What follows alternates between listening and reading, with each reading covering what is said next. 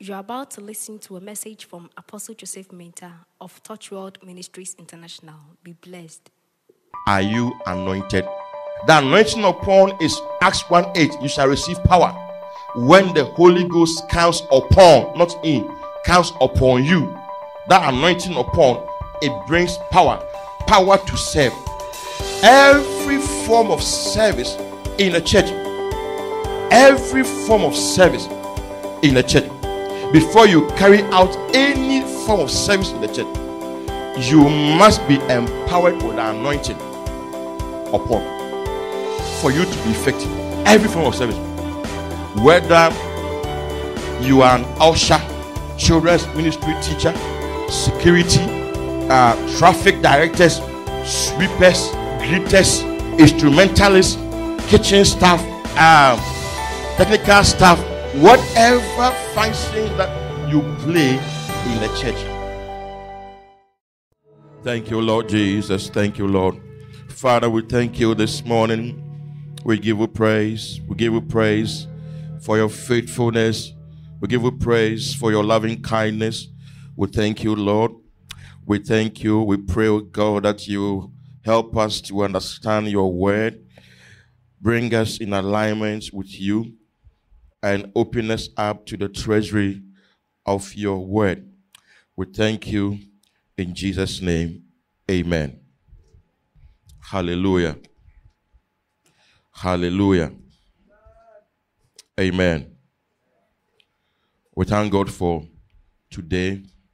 You are welcome to church this morning. Today is 27th February 2022. And we are still on the dominion system of the believer.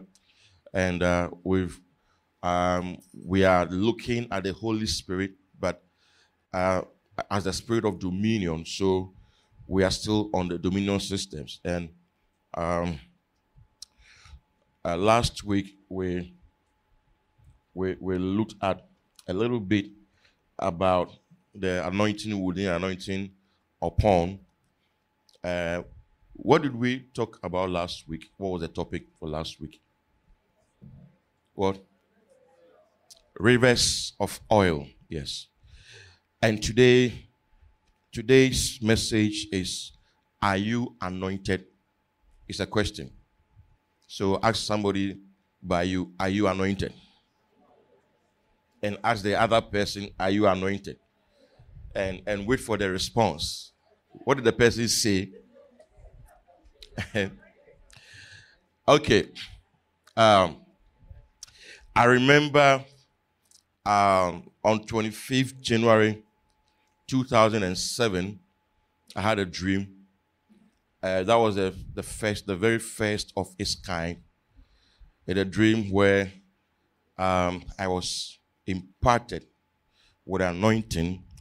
That was the very first time I had a dream where somebody laid hands on me. And several other dreams were to follow. But in this particular dream, I was about to preach to a couple of people. My parents were there, and some few other people, to church members were there. And I was going to preach from Matthew 6:24, talking about mammon and all. Then as I stood behind the lectern, Pastor Ben, he came from my left. There was a door to my left like this. So he came from the left, came and stood in front of me. And the question he asked me was, are you anointed? Are you anointed? And when he asked me that question, I didn't give any answer. I was just looking at him. And then he laid hands on me. When he laid hands on me, I fell to the floor. Then I felt heat oozing out of my body. Heat was coming out of my body. And I was speaking the Chinese language. Then, as I lay on the floor, he was telling the congregation, he said, this man has been ministering faithfully for 7 years. Now is the time for his anointing. And prior to that, I've been involved in Christian leadership, ministry sort of, since 1995, which meant that from 95 to 2007 was about 12 years. So the 12 years I was involved in teaching, and then leadership. I was part of the elders of the church that I was in at that time in the 90s. Then we came out to CCC. I served in the children's ministry, served in the young adults ministry, served as Bible studies teacher and all that.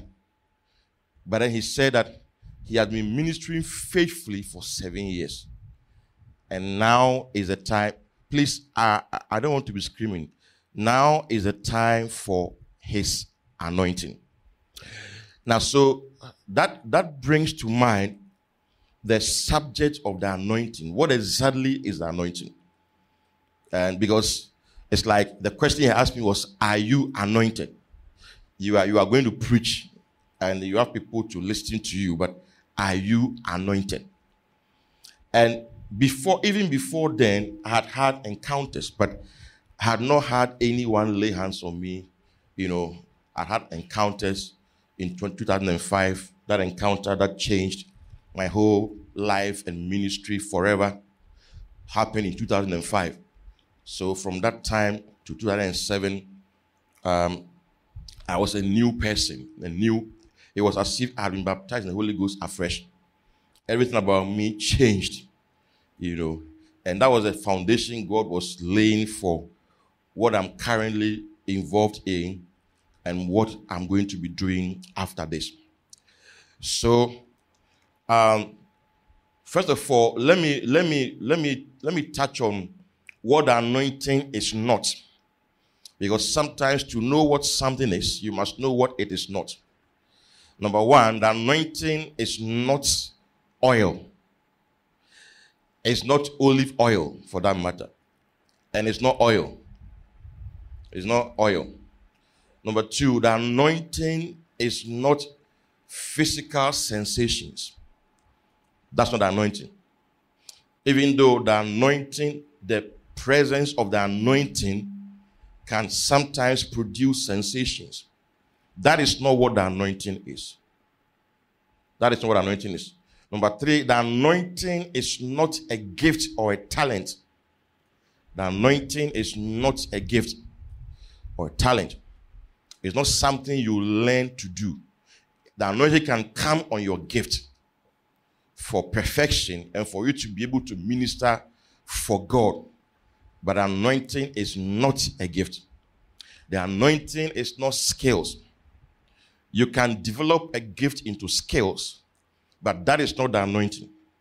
That is not the anointing. So we need to be clear about that. Now, when you look into the Bible, you will see two things that are worthy of note. The act of anointing and the substance that is used to anoint. The act of anointing. And when we say anoint, the word anoint simply means to rub or smear. You remember Jesus Christ said, when you fast, do not be like hypocrites. He said, when you fast, he said, wash your face, anoint yourself. It means apply cream. Okay, so it is both a noun and a verb. Anoint yourself. Anoint yourself. So you're saying apply oil or apply cream. Until this day in Israel, they use olive oil to anoint themselves. They use it for several purposes. I remember when I was in Israel, one of our tour guides asked me a question. He said, "Are you a pastor?" I said, "Yes." Then he said, "What do you use the olive oil for in Ghana?" Because when your colleague pastors come, they come for gallons. And so what do you use the olive oil for in your country? Because there it is used for cooking. They use it to cook. Yes, and I tasted the real olive, the fruit olive. And I said, well, they use it to pray. Then he was surprised. He said, wow. he was not a Christian. He was not a Christian. You know, he was a Jew, not a Christian. And so he didn't know why Ghanaian pastors will come to Israel and then get gallons of olive oil. Because we think that is the anointing. And sometimes we even go to the extent of saying that this is special oil from Israel. And therefore it contains special anointing. Special anointing because it came from Israel. The olive oil is just like fried oil or vegetable oil, or the oil the women use to fry things and to cook. The olive oil is just like that. So the word anoint simply means apply cream or smear, rub. Now there are Hebrew words and Greek words that I just want to give you some so that you can use them as nicknames and pet names. The word mishka is the Hebrew word unction, and it's one of the words that are translated as anointing. Mishka, M-I-S-C-H-A-A. Then the Greek word charisma is also used in talking about the anointing. Charisma also means special endowment. Special endowment. Okay, then there are other Hebrew words that describe, for instance, the word balal, B-A-L-A-L, means to flood or to be overflowing with oil. It means to be dipped in oil or to be submerged in oil. Balal. So, and the word massage is M-A-S-H-A-G. I just look for these words just to give you a sense of what the Bible means by anointing or to anoint. Massage means to consecrate. To consecrate. Then dashen means to be overweight, to be especially satisfied. When the Bible says they shall be fat and flourishing, that word fat is also translated anoint or anointing. It's because of the anointing, the yoke shall be broken. That word anointing is fatness. Isaiah 10:27, because of the fatness. It's like because the cow is so fat, the yoke cannot fit the neck. So the anointing is also described as fatness, weight, fat. Then the last word is shemen. S-H-E-M-E-N. Shemen means fragrance. Fragrance. That's the word shemen. Fragrance. Okay. Now, so 2 things worthy of note. The act of anointing with oil. We're going to look at it in the Bible. The act of anointing with oil, what it stood for and what it stands for. And then second is the substance that was used to anoint. It wasn't anything that was used to anoint. It wasn't everything. There was a special composition of the anointing oil as was given to Moses. And that was what was used to anoint. And the composition, the ingredients, they speak a lot. Now, in the Bible, whenever oil was applied, in other words, whenever somebody was anointed, it meant 3 things. Number 1, it meant consecration or separation. It meant that the person had been separated or consecrated. Separated. When God says, consecrate for me the firstborns, or consecrate for me this person, what it means or what it meant in the Old Testament was that they will have to apply oil.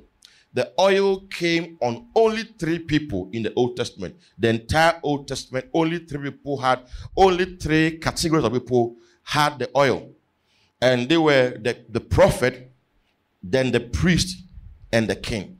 Apart from these 3 offices, nobody was supposed to have the oil. The oil was not supposed to be put on any other person apart from people in these 3 categories. Now, so it meant to be consecrated or separated. Separated means to be set apart for divine use, for godly use, for divine purposes. To be set apart for divine purposes. That is That was the first one. Then the second implication was to be empowered. To be empowered. So if you were anointed as a king, right after that, the anointing of a king came on you. The empowerment of a king came on you. If you are anointed as a prophet, right from that moment, that empowerment to function as a prophet came to you. And then we're going to look at some examples. Then the third one was endorsement. Endorsement here, by endorsement, I mean acclamation of divine ordination. That it was endorsing your ordination. What God had purposed that you would be was being unveiled or endorsed. Now, in 1 Samuel 16, verse 13, we see David being anointed in the presence of his brothers. David was anointed in 1 Samuel 16, verse 13. Then one of the servants, 13. Then Samuel took the horn of oil and anointed him, that is David, in the midst of his brothers. He took a horn of oil. That means that he poured the oil on his head, on David. And the Spirit of the Lord came upon David from that day forward. So Samuel arose and went to Ramah. So by the act of pouring oil on David, what it meant was that he was separated from his brothers, chosen among the lot to be the king of Israel. Now the second thing happened was that the Spirit of God came upon him, and that anointing to be king, was released. So the application of the oil on David set him apart, number one. Number two, empowered him to function like a king. Even though he was not on the throne, he was a king. Go to verse 18. When they were looking for somebody to play a harp for Saul to deliver Saul from evil spirits, look at the description they gave about David. He had not fought any wars yet. He had just been anointed with the kingly anointing. He said, the one of the servants answered and said, look, I have seen a son of Jesse, the Bethlehemite, who is skillful in playing, a mighty man of valor, a man of war, prudent in speech, and a handsome person, and the Lord is with him. Now, this time, he had not fought even one battle. Hello? But the oil for warfare had come upon him, because the kingly anointing was for warfare. In today's terms, is our apostolic anointing. The kingly anointing was for warfare. Warfare was one of the main reasons why God raised kings, to lead them to war. And because the anointing that was put on David was to anoint him as king, even though he had not fought any wars, the people saw some warfare anointing on him. Man of war, prudent in speech, a handsome person, and the Lord also is with him. Now, in Exodus 30 verse 30, you will see that Aaron and his sons were also consecrated as priests. And you shall anoint Aaron and his sons and consecrate them, that they may minister to me as priests. The anointing, you see, they were supposed to be anointed so that they could stand before God and minister to God. Not everybody qualified to go about the service of the tabernacle and to carry the holy things of God and to minister to God. You had to be anointed, and these were anointed, separated as priests. Now, after this anointing, the unction to function as priests was also released. So from that time, Aaron and his sons were set apart, and they were not the same because the oil had touched them. Now, this oil that was used to anoint these people, the priests, the prophets, and the king, when God instructed Moses to constitute the oil, God gave him specific instruction. So it's not only about the act of anointing, but it's about the substance that was applied. Now let's examine the substance. Everything that you see in the Old Testament was a type or a shadow. So as we go along, you will see that the ingredients of the anointing, they were all in Christ. They were nature, the nature of Christ. And so the anointing is the application of Christ's nature in simple terms. But let's look at Exodus chapter 30, Exodus 30, yes, but from verse 22 to 25. Look at, moreover, the Lord spoke to Moses, saying, also take for yourself quality spices, 500 shekels of liquid myrrh, half as much sweet-smelling cinnamon. That's 250 shekels of cinnamon. Then 250 shekels of sweet-smelling cane. 500 shekels of cassia, according to the shekel of the sanctuary, and a hin of olive oil. A hin of olive oil. Okay, so continue.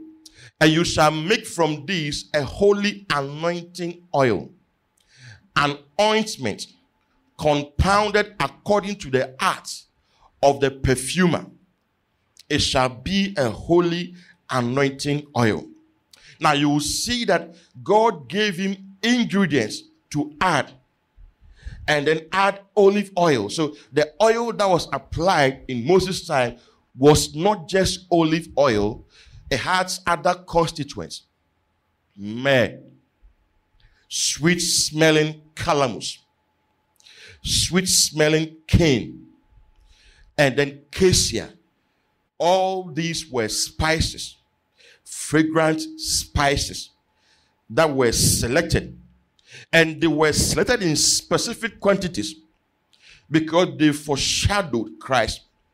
And if you look at the Bible, you will see that these fragrances were spices that were identified with Christ throughout the Bible. Now, myrrh, we all know myrrh. Myrrh and Jesus. You know the relationship between man and Jesus. The wise men brought myrrh. Then he was anointed with myrrh for burial. When Mary poured that oil on him, that was myrrh to anoint for burial. Now, so when you read, let's go to Song of Songs 1 verse 3 and then 12. Song of Songs 1 verse 3. Song of Solomon was about the relationship between Solomon and his wife, one of his wives, who was a black woman, a Shulamite. But the Song of Songs is about the relationship between Christ and the church. So out of Song of Solomon, we have Song of Songs, the greatest of all songs. So when you read that book, you will see that it is talking about a very deep and high theme. Very deep and high theme. Now it says, because of your fragrance, because of the fragrance of your good ointment. Now this one is a woman talking about the man. Your name is ointment poured forth. Therefore the virgins love you. Then verse 12. While the king is at his table, my spikenard sends forth its fragrance. You see, fragrance. Now, fragrance, we have the fragrance of Christ. All these spices are components of the fragrance of Christ. You can get to Psalm 45, verse 6 to 8. Psalm 45, verse 6 to 8. It talks about the fragrance of the king. And that is what the anointing constitutes. And that is what constitutes the anointing. Your throne, O God, is forever and ever. A scepter of righteousness is a scepter of your kingdom. You love righteousness and hate wickedness. Therefore, God, your God, has anointed you with the oil of gladness more than your companion. This one was about Christ. Hebrews 1:9 referred to it. Okay. All your garments are scented with myrrh and aloes and cassia. You see, out of the ivory palaces by which they have made you glad. Hello? Okay, so you see, this is talking about Christ. It said, all your garments are scented. Those spices had very very sweet fragrance, nice smell. So the high priest when the high priest was anointed, as he entered the room, the fragrance will fill the whole room. That was the idea, And those fragrances, the spices, they were aspects of the nature of Christ. That's why Christ is the one who is called the Anointed. When we talk about the anointed one is Jesus. The name Christ was not his surname. No, it was a description of who he was, the anointed one, the only person who was anointed. All the various types and shadows in the Old Testament about the anointing, about the constituent of anointing oil and all, were types and shadows of Christ. They all came to Christ, the anointed one. The only person who has the anointing is Christ, the Messiah, the anointed one. Okay, that's why we are seeing all these fragrances associated with Christ. Because in 2 Corinthians 2:15, Bible talks about the fragrance of Christ. For we are to God the fragrance of Christ among those who are being saved and among those who are perishing. The fragrance, there's a kind of fragrance that Christ exudes. Fragrance, scent, nice smell, sweet scent. He said, sweet smelling calamus, sweet smelling cinnamon, sweet smelling cane. You see, God wants nice smells. Hello? God wants nice smells. Even the high priest garment, he said, make sure you get an expert to design it for beauty and for glory. Not just glory, beauty. God is interested in beautiful things. So, putting all this together, I'm going to give you a definition of the anointing. I've chosen to define it this way for a reason. So, I will define the anointing as the act or process of God separating a human vessel unto himself to empower his function, to enable him to release the fragrances of Christ on the earth in accordance with his ordination from eternity. So I've put all this together. The act or process of God separating a human vessel unto himself to empower his function, to enable him to release the fragrances of Christ on the earth in accordance with his ordination from eternity.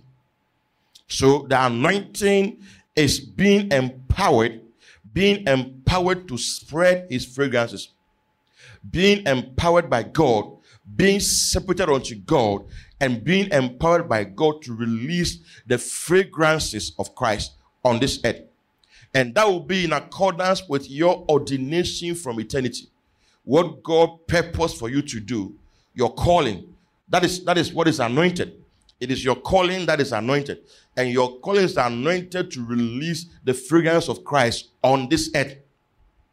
So the anointing is not just power. It's not just take it. People sometimes think, oh, this guy is anointed. Why? Because, see, when he does this, people fall. That he's anointed. That is just a manifestation of the power of the Spirit. But we have erroneously concluded that is the anointing. But the anointing can produce that. But that is not necessarily the anointing. The anointing is an act or a process. A process because you can be anointed at various levels. David was anointed 3 times in his life. And all the 3, they came on aspects of his calling. His calling. So it is your calling that is anointed. Your calling. There's a garment on you. That garment is your calling. And that garment is what the anointing comes on. Hello? If there's no calling, there's no anointing. So I'm going to take you through scriptures for you to know that it is your calling that attracts the anointing. The anointing comes to rest on the calling. If there's no calling, there is no anointing. No calling, no anointing. Now, you look into the Bible, you see that God doesn't only look at availability, God also looks at usability. You can be available but not useful. So in the Bible, God doesn't only think about, I'm looking for vessels, a vessel to use. No, he will empower you to be useful or usable. That's why I say in a great house, there are vessels of gold, vessels of silver, of clay, of wood, some to honor, some to dishonor. But it says that if anyone purges himself from the latter, he will be a vessel of honor, fit for the master's use. Hello? A vessel of honor, not only that, but fit for the master's use. What is the essence of being a vessel that cannot be used? So God is looking for people who are available and also usable. And to make you usable, that is why he puts the anointing on you. So when you respond to the call, then he puts the anointing on you to make you usable. So the anointing qualifies you to be used of God. Anything that doesn't have oil cannot be used by God. Hello? Oh, so come to 2 Corinthians chapter 1, verse 21-22. 21-22. Okay.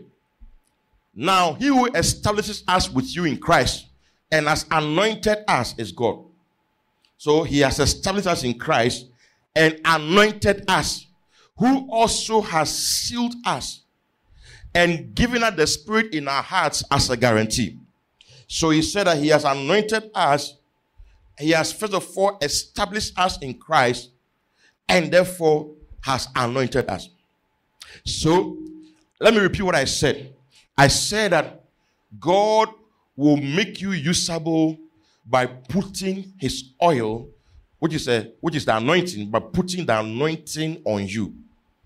After you have responded to his call, his invitation, then he will put the oil on you to make you usable. Otherwise, you can be available but not useful in the hands of the master.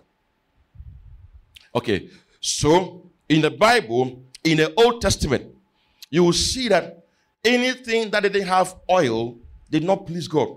Any sacrifice that didn't have a touch of oil did not please God. So God gave them specific instructions. Come to Exodus 40 verse 9. Look at how God, anything that the oil touched was holy, was separated, and you shall take the anointing oil and anoint the tabernacle and all that is in it, and you shall hallow it and all its utensils, and it shall be holy. Holy because the oil had come upon it.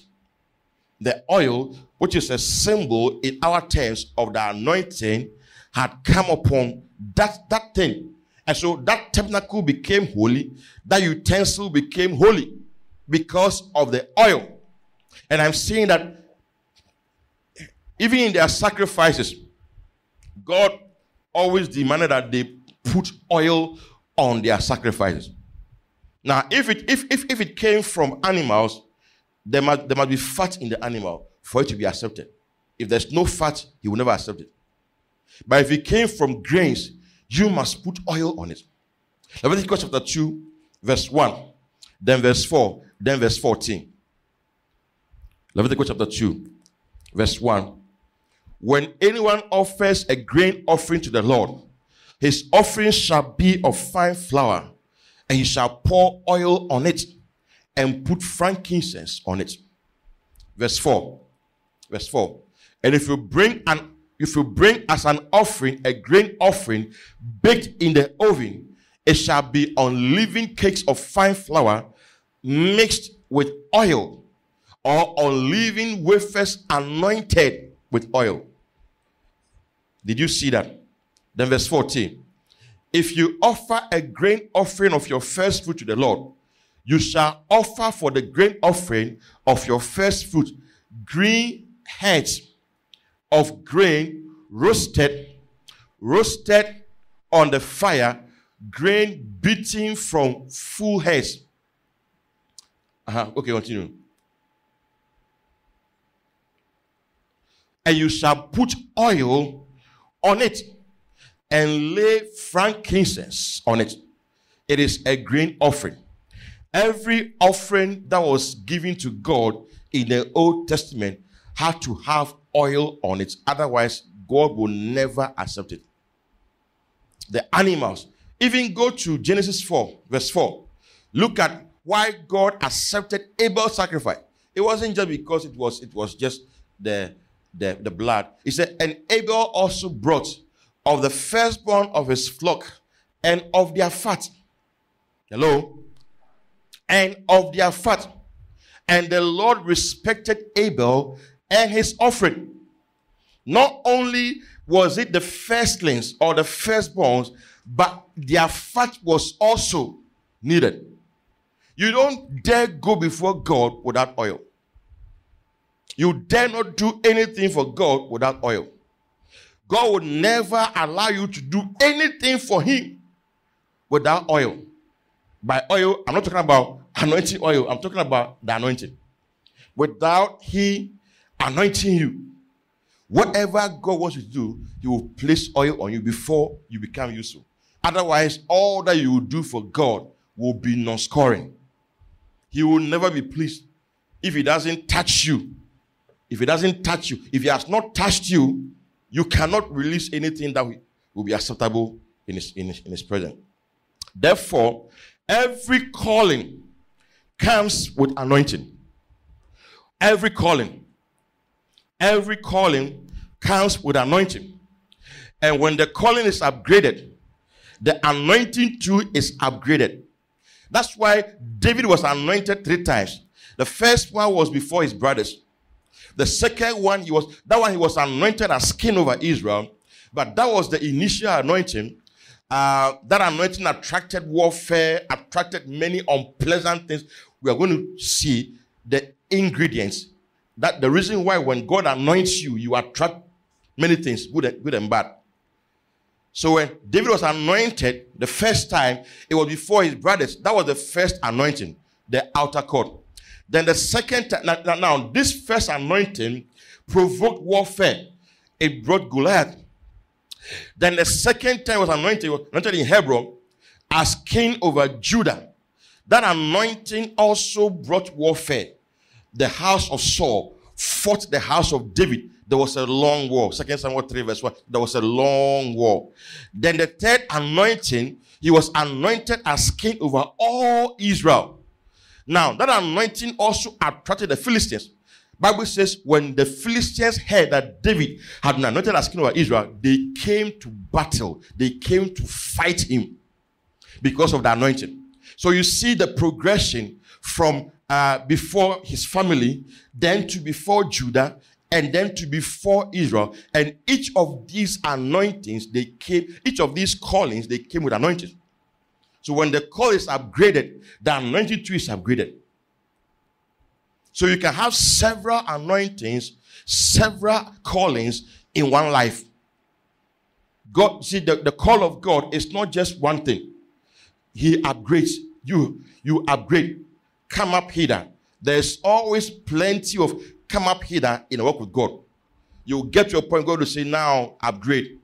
Now come up hither. And when you respond to that invitation, another level of the anointing is put on you. Because you can never minister to God without anointing. He can never use you if he doesn't put oil on you. No sacrifice will be accepted without oil. That is why, you see, what God has done in the new creation is that the reason why we are accepting the beloved is that he has immersed us in oil. He has anointed. That's the reason why he sealed us with the Holy Spirit. That's why the anointing within is given to you when you are born again. It is to make you qualify. It's to qualify you to be able to serve God. To qualify you to stand before God. To qualify you to be accepted. It is because of the anointing within that we are accepted before God. So Ephesians 1 verse 6 says that we have been accepted in the beloved. Why? Because he has established us and anointed us, and he has sealed us with the Holy Spirit, who is a guarantee. He has sealed us. Otherwise, the believer could never please God or be accepted by God. But thank God that even the day-old believer is accepted because he is anointed. Hello? He is anointed.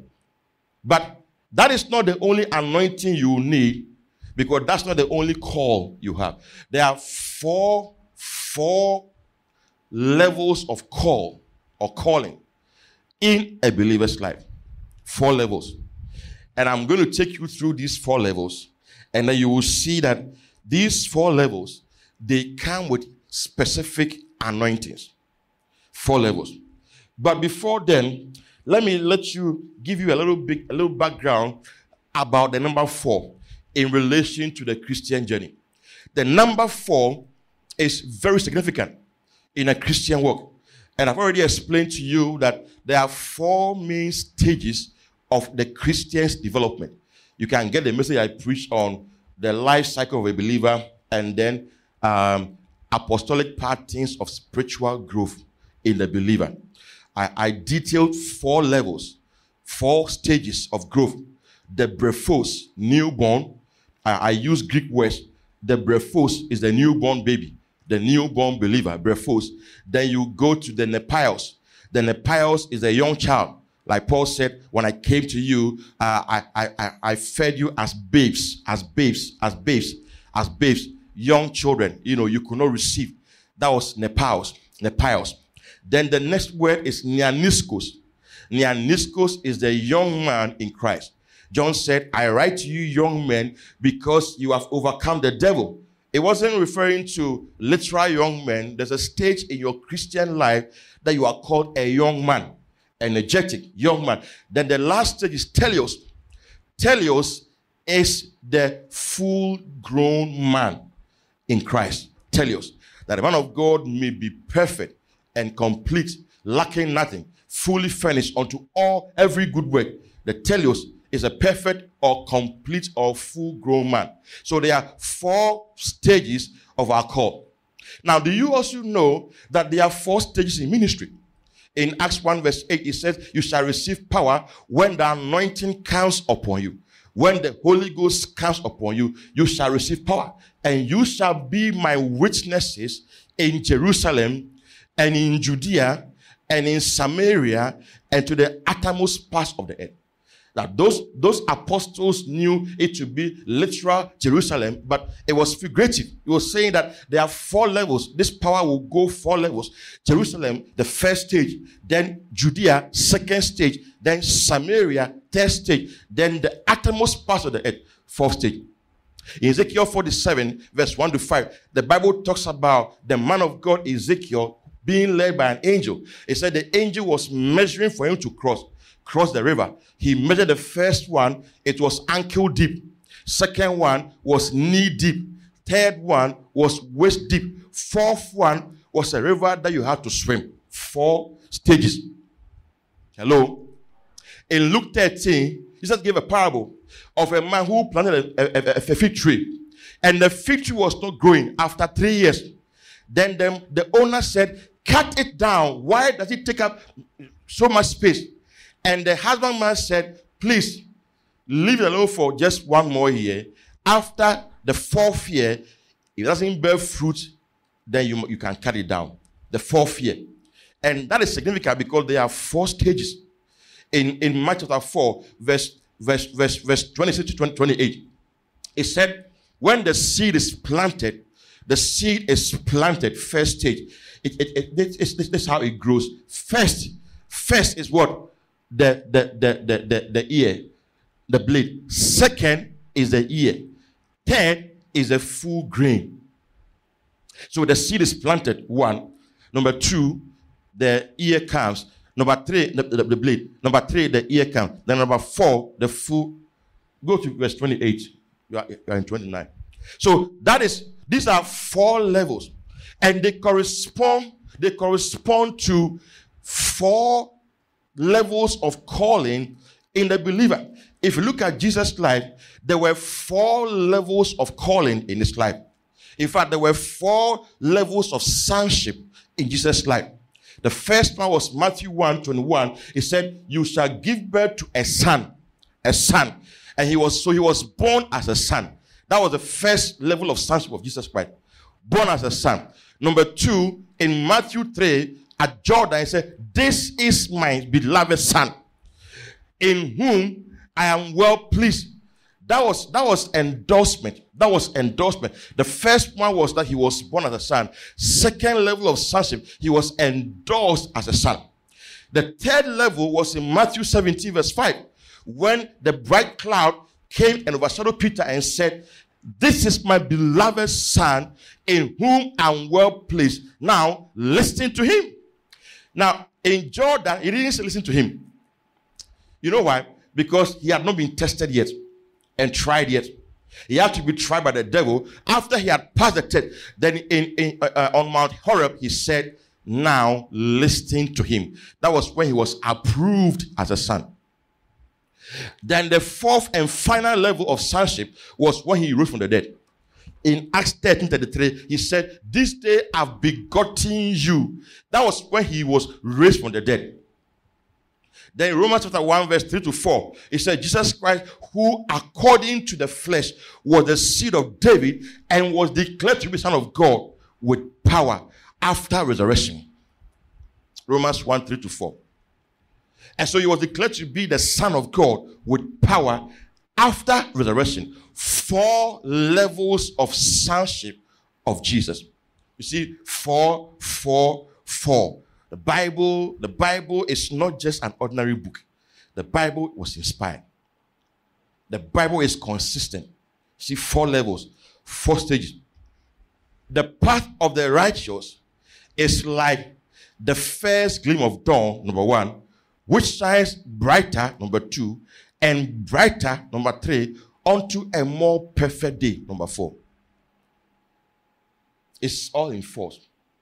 So there are 4 levels of calling. The first level of calling is called to be saints. Called to be saints.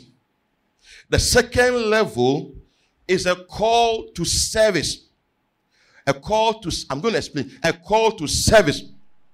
The third level of calling is a call to a governmental office.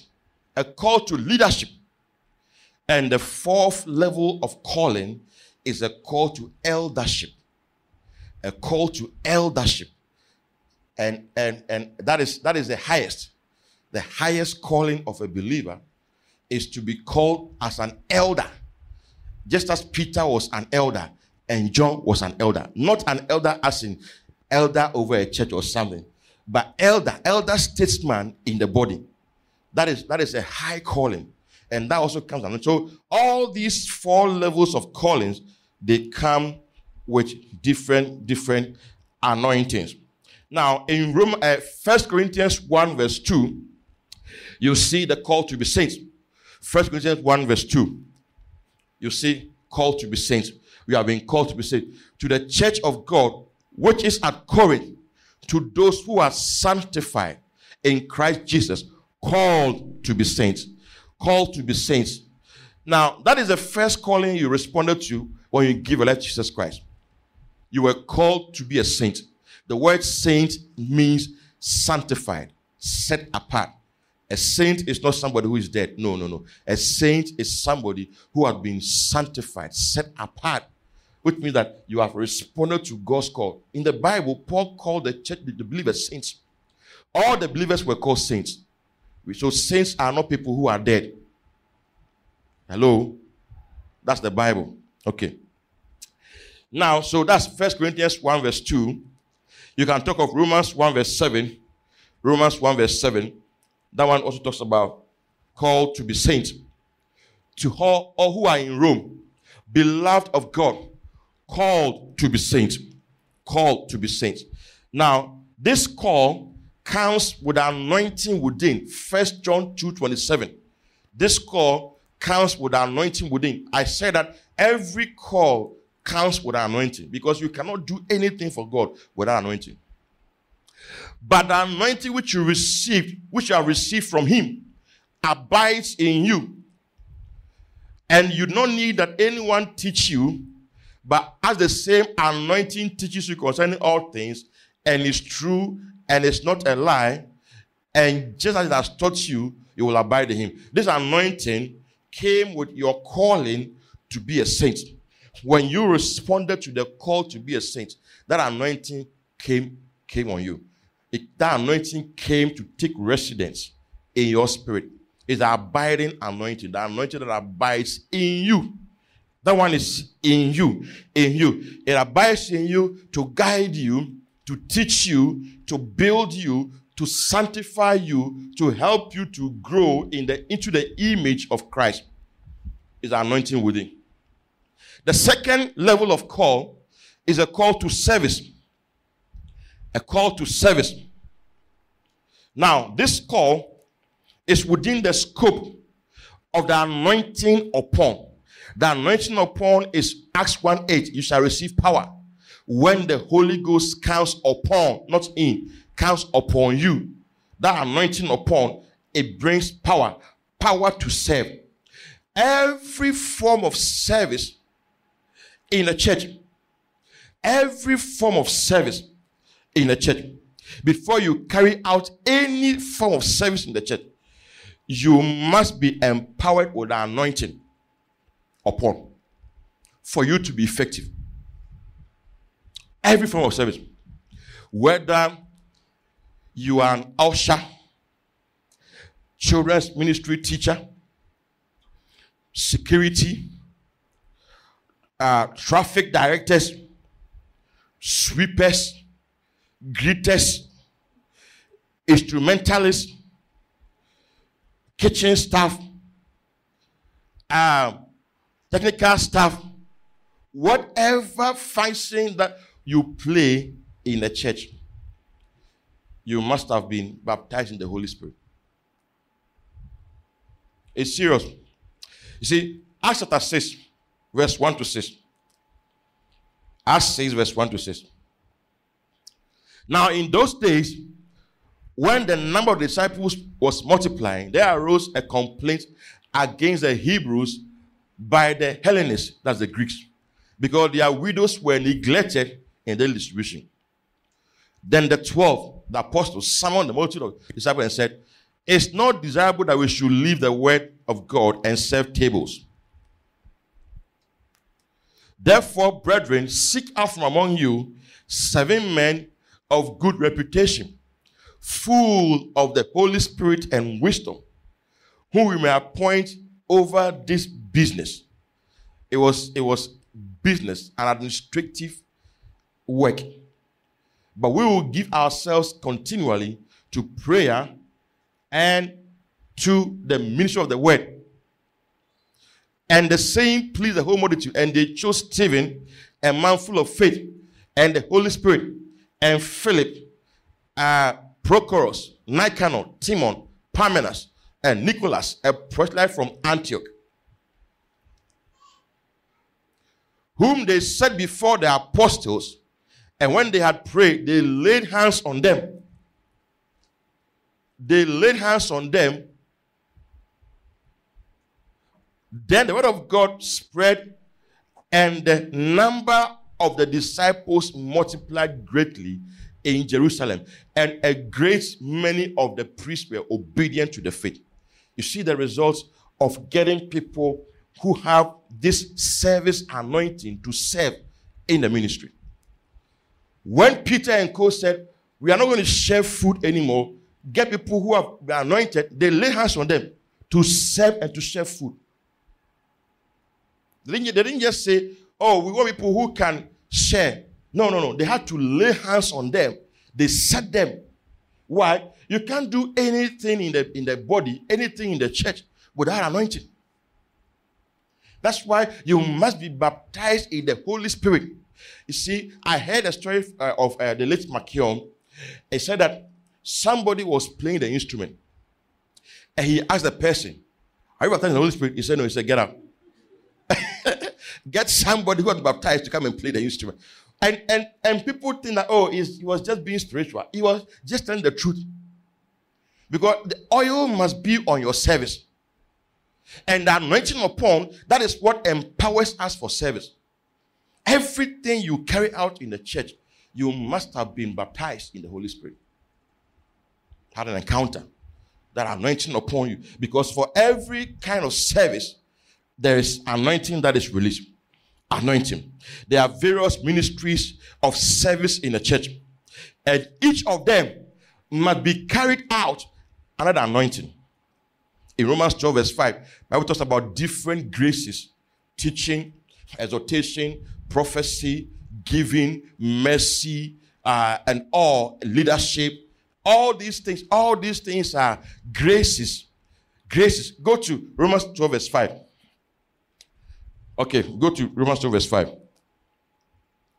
So we being many are one body in Christ, and individually members of one another. Okay, having then gifts differing according to the grace that is given to us, let us use them according to the grace. If prophecy, let us prophesy in proportion to our faith.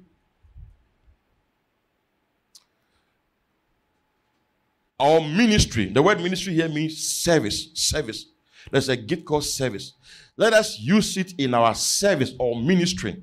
These are not offices. These are graces. They are graces. And before you can carry out these functions, you must have been empowered, anointed by the Holy Spirit, baptized in the Spirit. Not just the anointing within. I'm talking about the anointing upon. That is what is for service. The one within is for you. It's not for others. The one within is for you, to refresh you, to sustain you, to build you, to direct you, to lead you, to guide you. But the one upon is for service. And all these things are service ministries in the church. He who teaches in teaching. If you are teaching a Bible study, teaching Sunday school, whatever the teaching is, there must be oil on you. He who exalts in exhortation.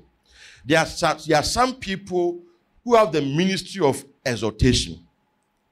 They are the ministry of encouragement, the ministry of preaching, evangelism. They all fall under this ministry of exhortation. It's not an evangelist, but exhortation. They preach, they evangelize. It's a passion. He who gives with liberality. Before you can be raised as a kingdom financier, you must be baptized in the Holy Spirit. You see that even giving here is mentioned as a grace. Giving. So it's talking about people who have been endowed with that kind of grace. Paul said, excel in this grace also. Giving. He who leads with diligence, leadership too is one of the service ministries. Leadership. At any capacity. Leading a small group, leading a department, there are anointing that must rest upon you when you are leading. Hello? That is why before we appoint leaders, we must be careful not to appoint people because of their skills. Necessarily. You must appoint people according to their level of maturity, or according to whether they have been anointed or not. Because even to serve tables, they have to lay hands on them. Don't take anything for granted. To serve tables, lay hands on them so that the anointing will rest upon you for you to serve tables. Kitchen work. Which is even going to the body and coming out. How much more what you are doing to minister to people's souls, their minds, and their spirits. Everything. Then mercy with cheerfulness. There are people who are the ministry of mercy. Mercy is what we call hospitality. They are hospitable. Mercy. All these are to be done under the anointing. Hello? Yes, so before you can do anything in the church, you must be anointed. God doesn't take anything for granted. It's not your skills. The anointing must come upon your skills. The third level of calling is a call into a governmental office. A governmental office is a fivefold ministry calling. Governmental office is a fivefold ministry calling. Now, this anointing, this call, also comes with a special anointing. The anointing that comes upon you to pastor or to stand in the office of a prophet or the evangelist or the apostle or the teacher is not the Acts 1:8 anointing. It's not just that anointing. You shall receive power. No, that is more like the foundation. But there's an anointing that comes on you specially to stand in an office. So when we say that God has called somebody to the pastoral office, it means that another level of anointing is placed on the person. That is why in Romans 12 you have one who teaches. And then in Ephesians we have a teacher. So the difference between one who teaches and one who stands in the office of a teacher. Anybody can teach. You can teach Bible studies. You can teach Sunday school. You can teach small group. It doesn't make you a teacher in an office. Hello? It says he who teaches, a teacher. He who prophesies. So you can prophesy, but that does not make you a prophet. It doesn't mean you stand in the office of a prophet. You need to prophesy upon the Acts 1:8. That's why Paul said, you may all prophesy. Everybody can prophesy. That it's not everybody who has been called into the office of a prophet. That one is an office. It's a governmental office. That one comes with a special anointing. A separate anointing. It's all in the scope of one anointing, but there are levels of the anointing. So you can teach as a normal teaching person, but you may not have been called into the office of a teacher. Because when you are called into a governmental office, there are three things that are evident or that go with it. The first one is the mandate. Second one is the altar. The third one is the platform. These three things, they go with every governmental office. Every governmental office has these three things. The mandate. And you see, you don't just assume a call. It is dangerous. In fact, in the Old Testament, anybody who intruded into an office that he was not called was killed. In the Old Testament. In 2 Chronicles 26, verse 18. 2 Chronicles 26, verse 18. Let me show you something. King Uzziah. Now, King Uzziah was a king, not a priest. It was only David who was a king, a priest, and a prophet. Now, 2 Chronicles 26, 18. And they withstood King Uzziah and said to him, it is not for you, Uzziah, to burn incense. To burn incense to the Lord. But for the priests, the sons of Aaron, who are consecrated to burn incense, get out of the sanctuary, for you have trespassed. You shall have no honor from the Lord God. Then Uzziah became furious, and he had a censer in his hand to burn incense. And while he was angry with the priest, leprosy broke out on his forehead before the priest in the house of the Lord, beside the incense altar. Okay, continue. And Azariah the chief priest, and all the priests looked at him, and there on his forehead he was leprous. So they thrust him out of that place. Indeed, he also hurried to get out because the Lord has struck him. Bell, be alert, be alert, be alert. King Uzziah was a leper until the day of his death. He dwelt in an isolated house because he was a leper, for he was scattered from the house of the Lord. Then Jotham, his son, was over the king's house, judging the people of the land. Why did he die? He intruded into an office that he was not called. It is dangerous. In the New Testament, you will not be struck.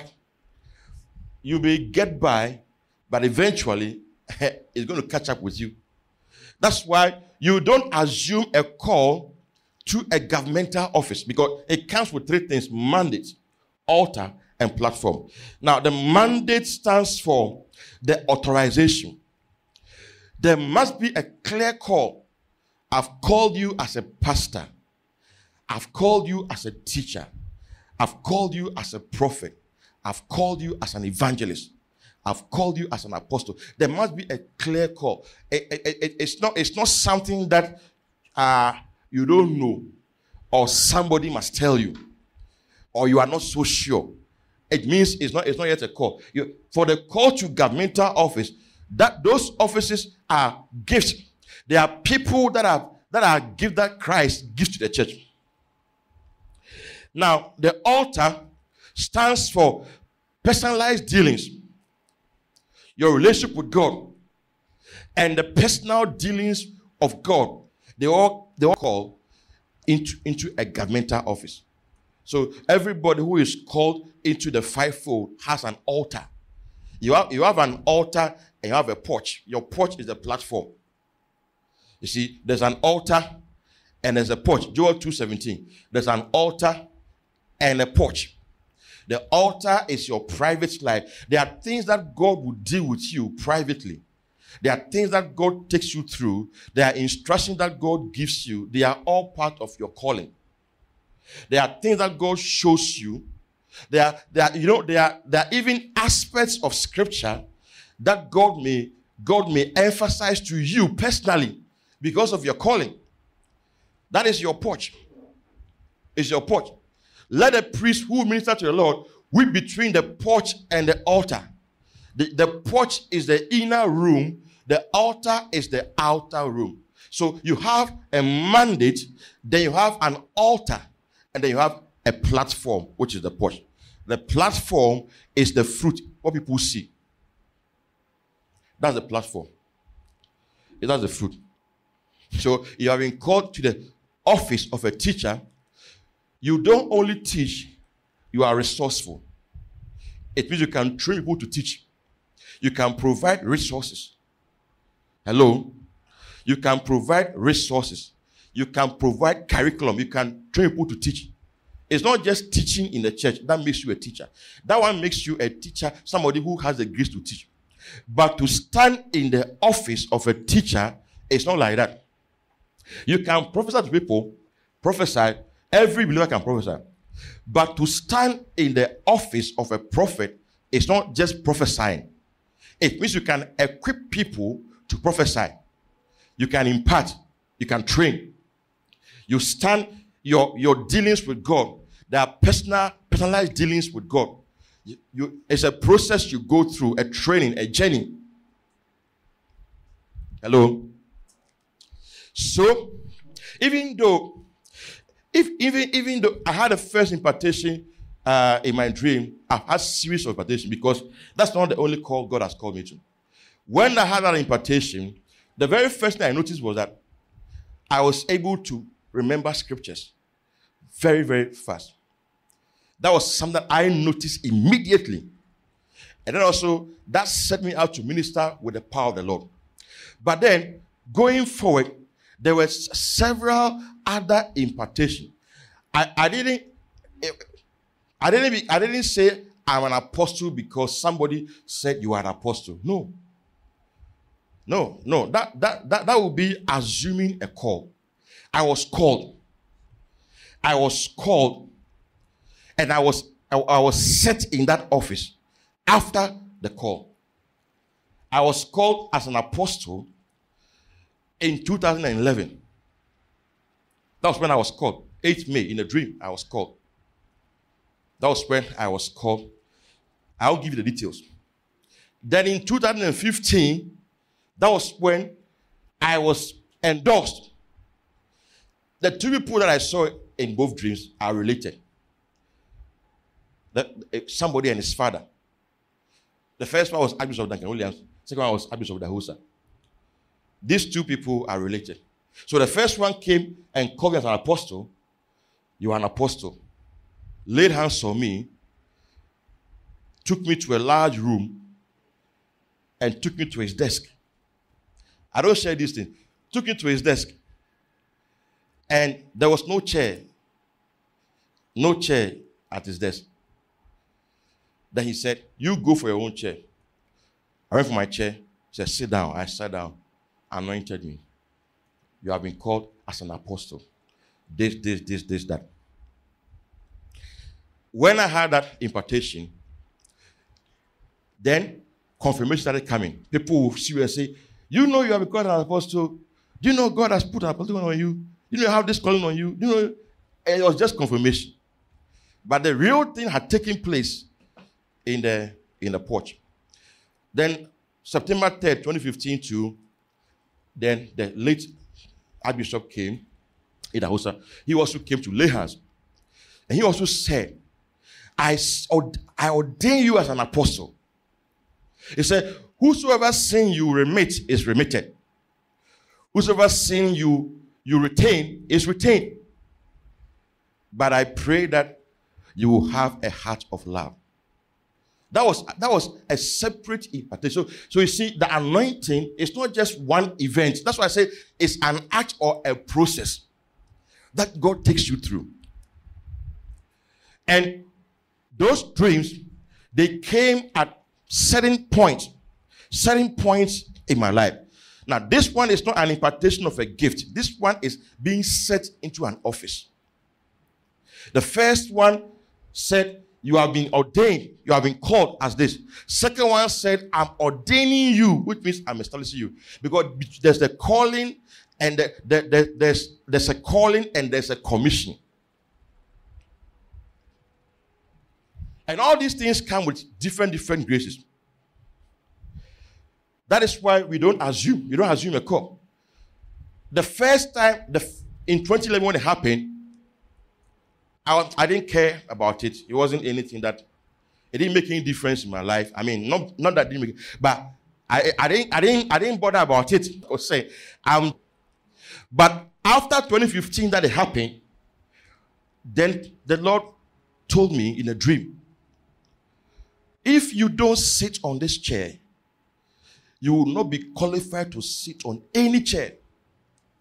In fact, before then, when they would design flyers, I'll tell them, put my name, Joseph Mintah, that's all. Don't put any title. If you check all the Offer Christ titles, you see Joseph Mintah, that's all. But after 2015, then he said, if you don't sit on this chair, you cannot sit on any other chair in my kingdom. That was when I decided to let people call me. If you call me that, I respond to it. If you call me Bra Joe, I respond to it. If you call me Pastor Joe, I respond to it. If you call me Reverend Joe, I respond. If you call me Archbishop Joe, I will not respond. That one, I will not respond. The call to the Mintah office also comes with anointing. You see, Paul and Barnabas in Acts 13, 1-2. Acts 13, 1-2. Paul and Barnabas, Paul was already called. He had been called into the ministry as a prophet or a teacher. Okay? But look at how he was called to be an apostle. Now, in the church that was at Antioch, there were certain prophets and what? Teachers. Which means that all these guys are either prophets or teachers. They were already called. Barnabas, Simeon, who was called Niger. No. Who was called Niger. Lucius of Cyrene. Manaen, who had been brought up with Herod Tetrarch, and Saul. So Saul was either a prophet or a teacher. But I believe he was a prophet because he had revelations. as they ministered to the Lord and fasted, the Holy Spirit said, now separate to me Barnabas and Saul for the work to which I've called them. Now they have been called already. Barnabas was the teacher, Paul was a prophet. But saying now separate to me, which means there was another level of calling that was coming. Okay. Then having fasted and prayed, they laid hands on them, they sent them away. They were sent. They were apostles.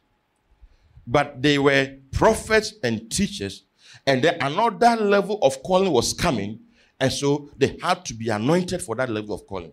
The ordination had already taken place in the spirit, but they laid hands on them and released them. Okay. I hope you understand. Now, so that is the call. That is the call to the governmental office. That one too counts with a special anointing.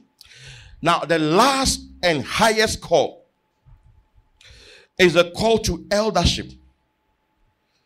This type of call, very few people, number one, get to it.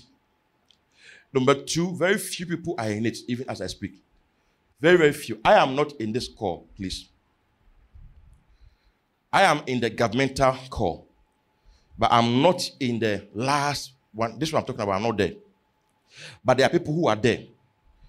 Now, and this is not the ordinary and normal eldership that we know. That, oh, you have been appointed as an elder of a church. No. I'm not talking about. I'm talking about an elder in the body of Christ.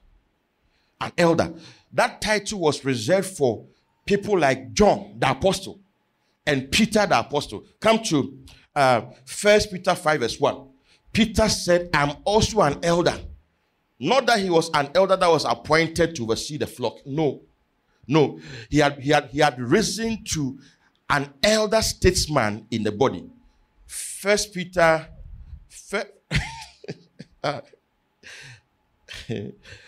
Bell, I don't know how that's wrong with Bell today.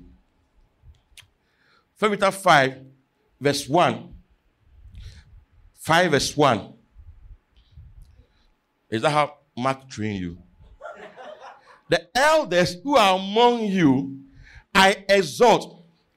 I who am a fellow elder and a witness of the sufferings of Christ, and also a partaker of the glory that will be revealed. So Peter said that he was an elder.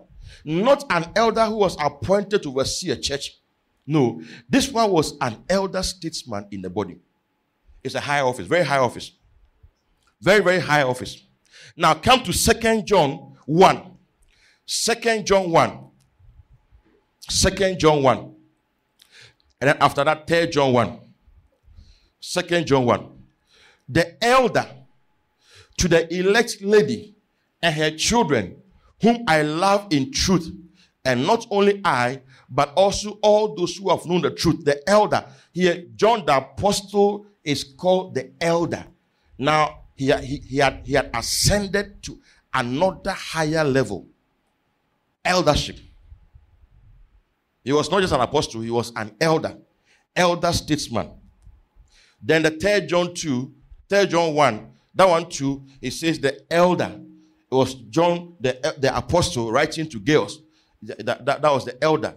The elder to the beloved girls, whom I love in truth. See, so John was called the elder. In fact, it got to a point, John was the only surviving member of the original apostle of the Lamb. And he was the elder. According to tradition, he was the one who went to Ephesus to finally destroy or to defeat the principality that was in Ephesus. It was John the elder who went there. Timothy was a bishop in Ephesus. He was an apostle.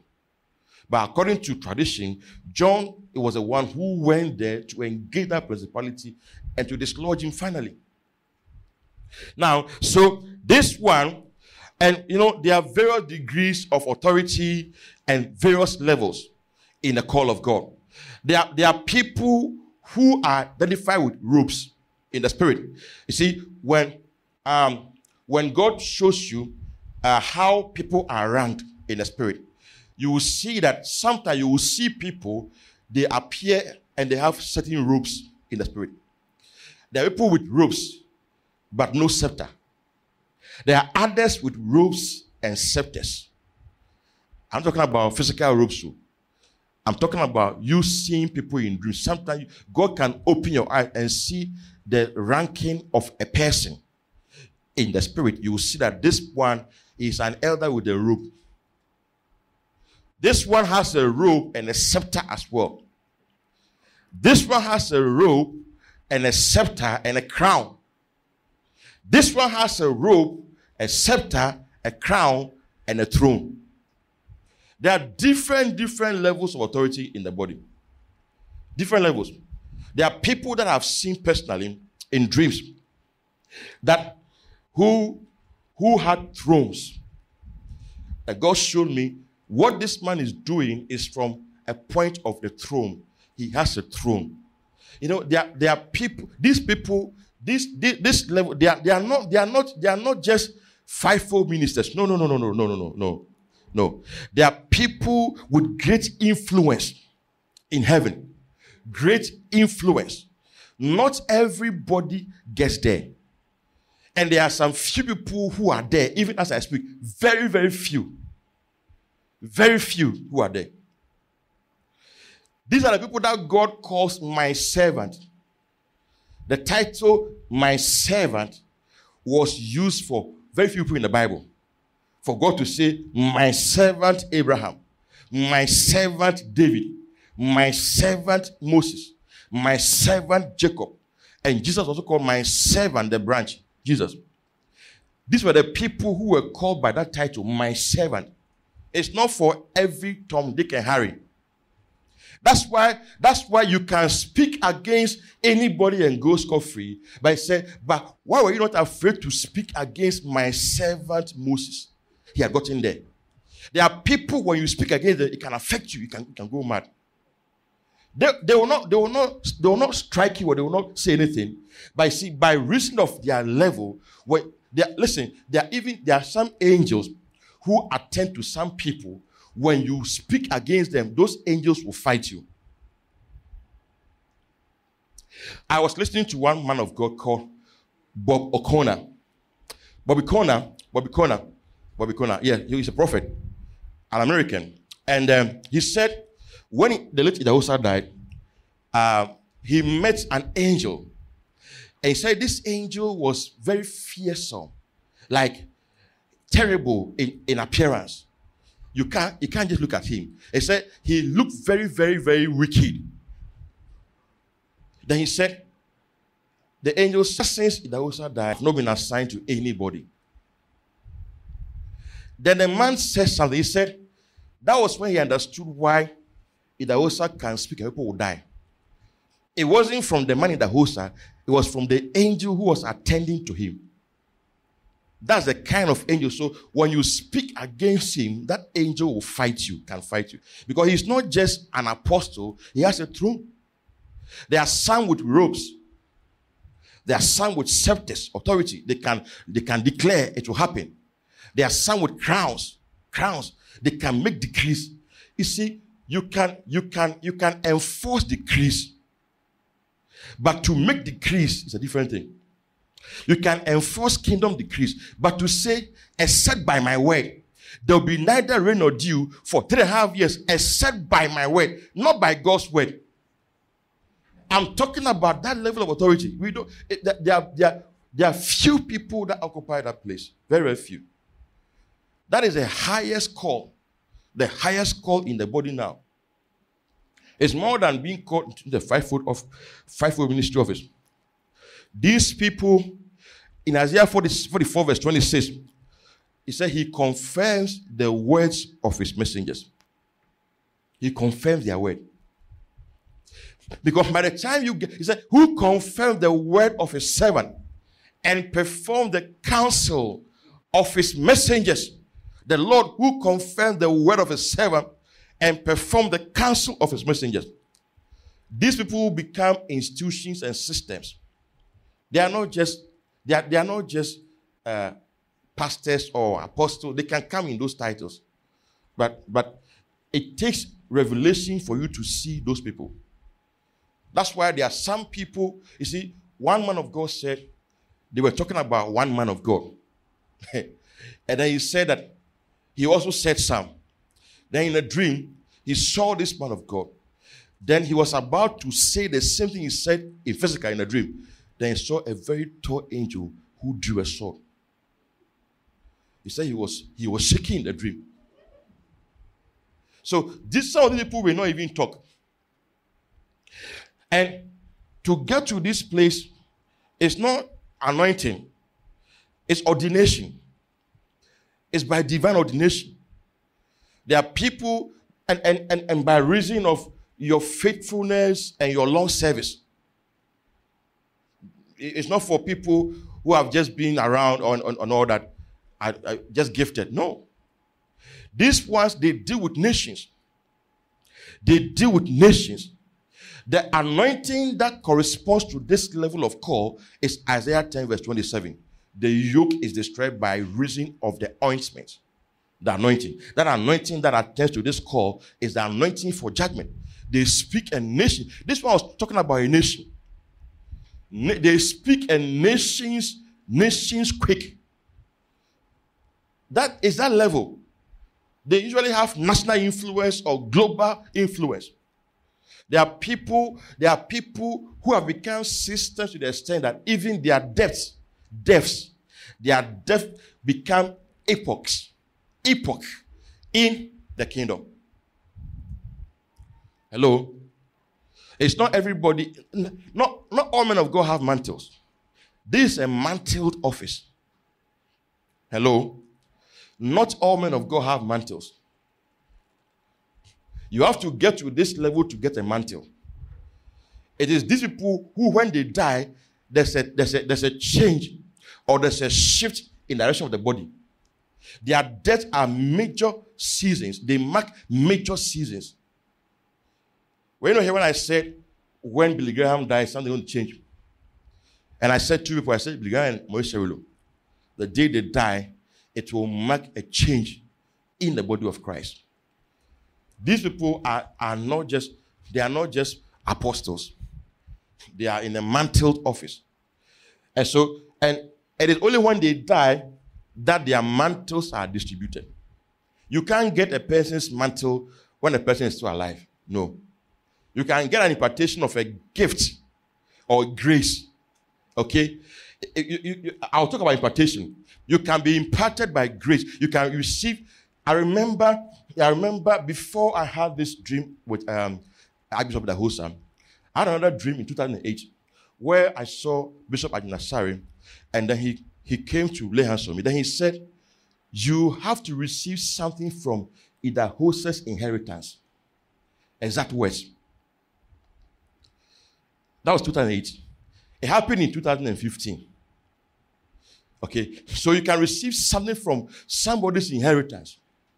You can receive a gift. I received a gift for the opening of deaf ears. I've told the story. I received it in a dream. It was in a dream that the man of God, Bishop Atansari, prayed for me to impart that gift. Then after the dream, I started testing it.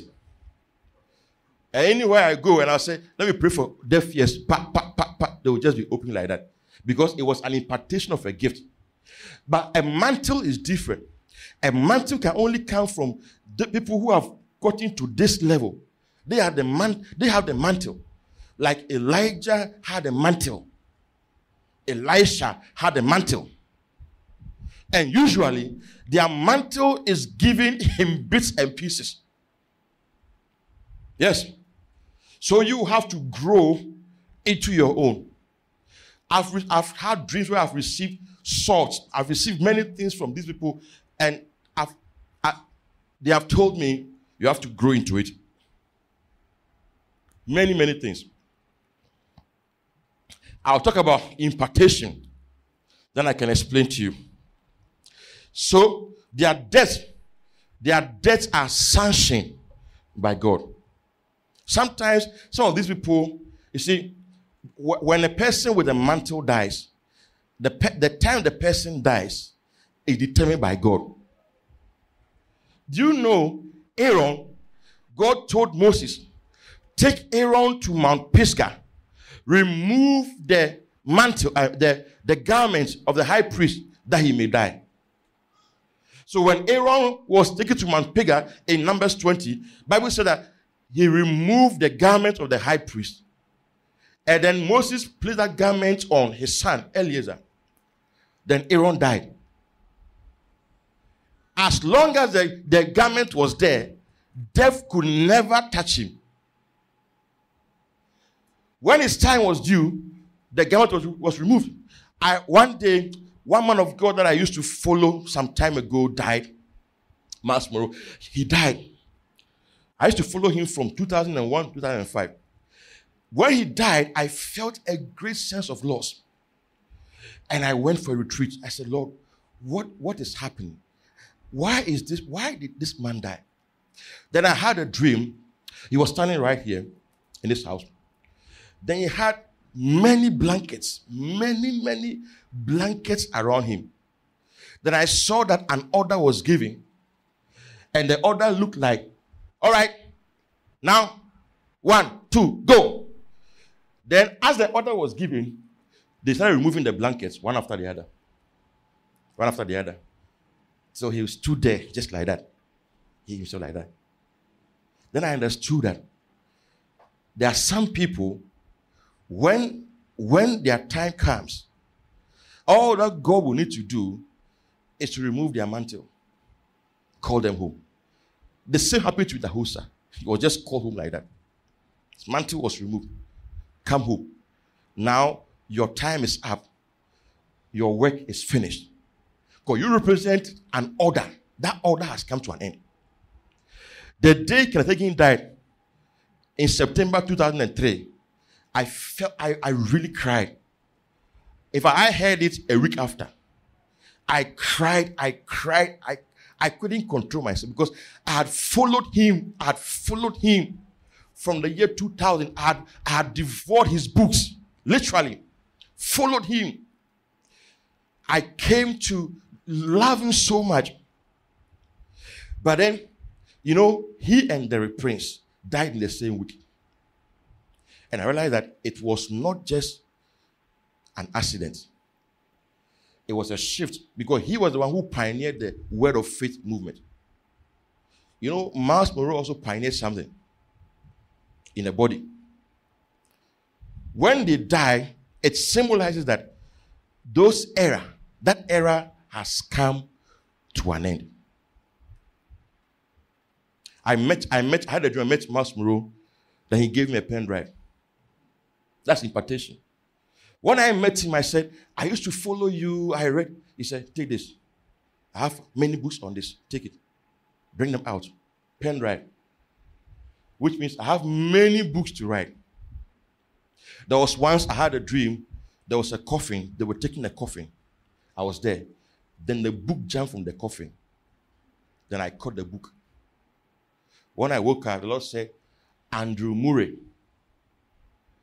Andrew Murray. And I had read some of his books, but I had not paid attention to his books. He said, you received something from Andrew Murray because it was in a coffin. It wasn't death, a coffin. Then the book just jumped from the coffin, then I caught it. And I was praying and said, Andrew Murray. That was when I went for all his books. I have all. I said, let me start devouring all his books. So these people, their voices shake nations. Their voices. When they are, one is enough for a nation. The kind of people that God is going to raise in the next generation, to replace this, there are fathers now who are going to be off the scene. And people are going to replace them. You will see these kind of things I'm talking about. You will see why somebody can just say a word and the whole government will freeze because of that word. they always have to watch his TV series to see if he says something. Now, now let me get to the last thing. Giftedness and anointing. See, the anointing is different from gift. A gift is an endowment, whether natural or spiritual, and an anointing comes on the gift to empower the gift to serve as God wants the gift to serve. An example is this.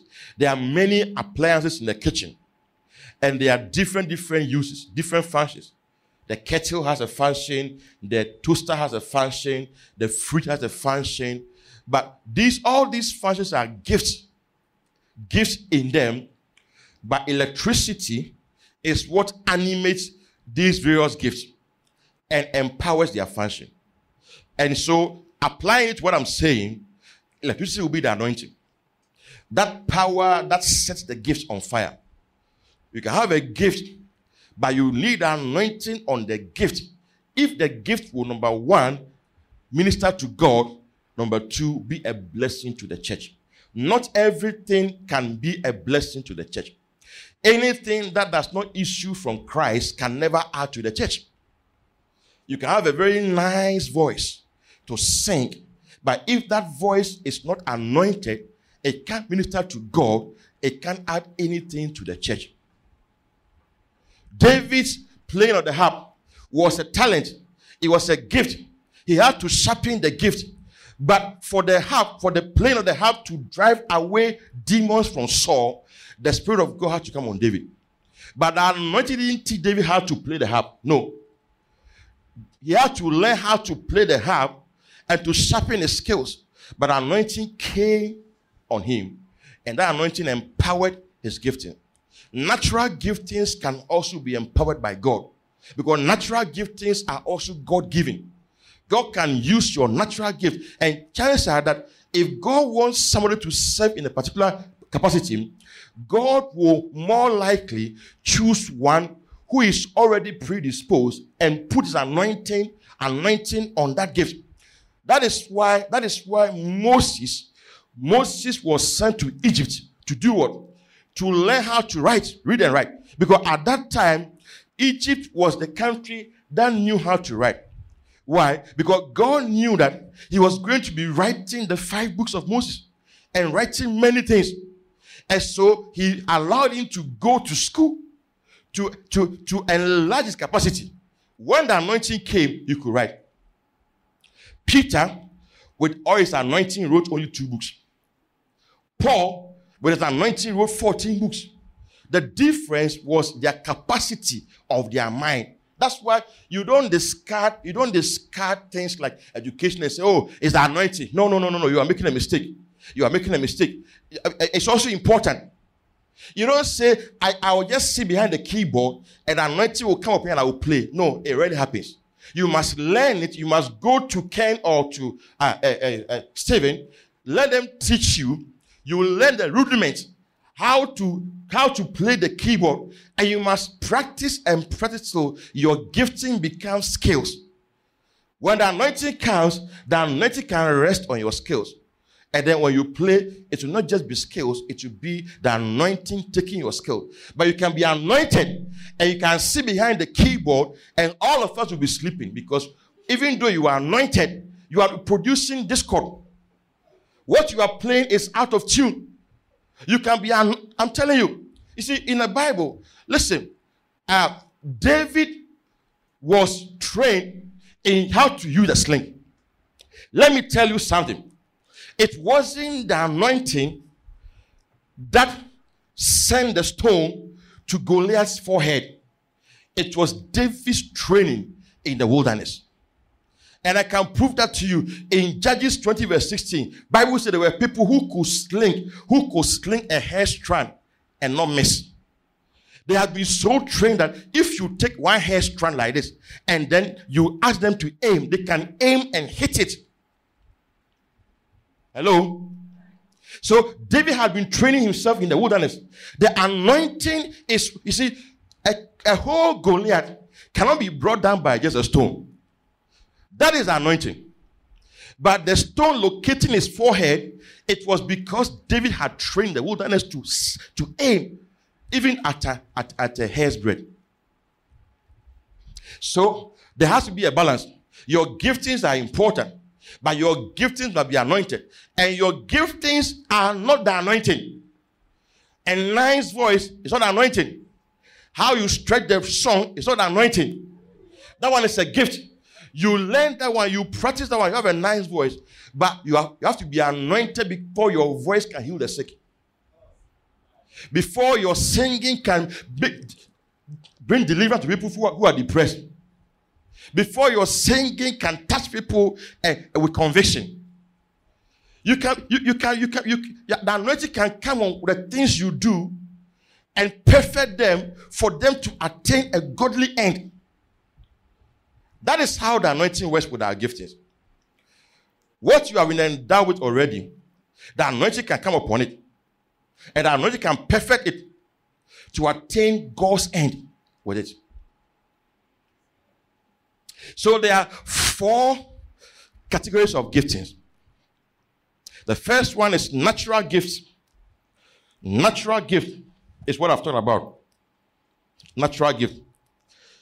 In fact, when God wanted somebody to design all the intricate designs of the tabernacle, you know what he did?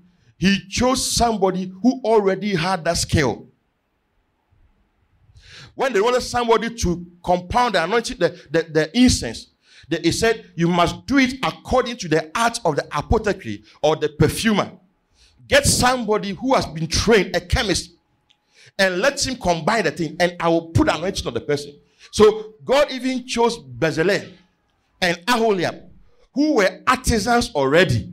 And God said, I've put the spirit of wisdom in them already. They are artisans. Now choose them, let the anointing come upon them, and they can design all manner of works in the tabernacle. God didn't choose Aaron or a lay person and say, come, because of the anointing, now you can design. No. The person had to have acquired the skill first. So don't downplay natural gifting.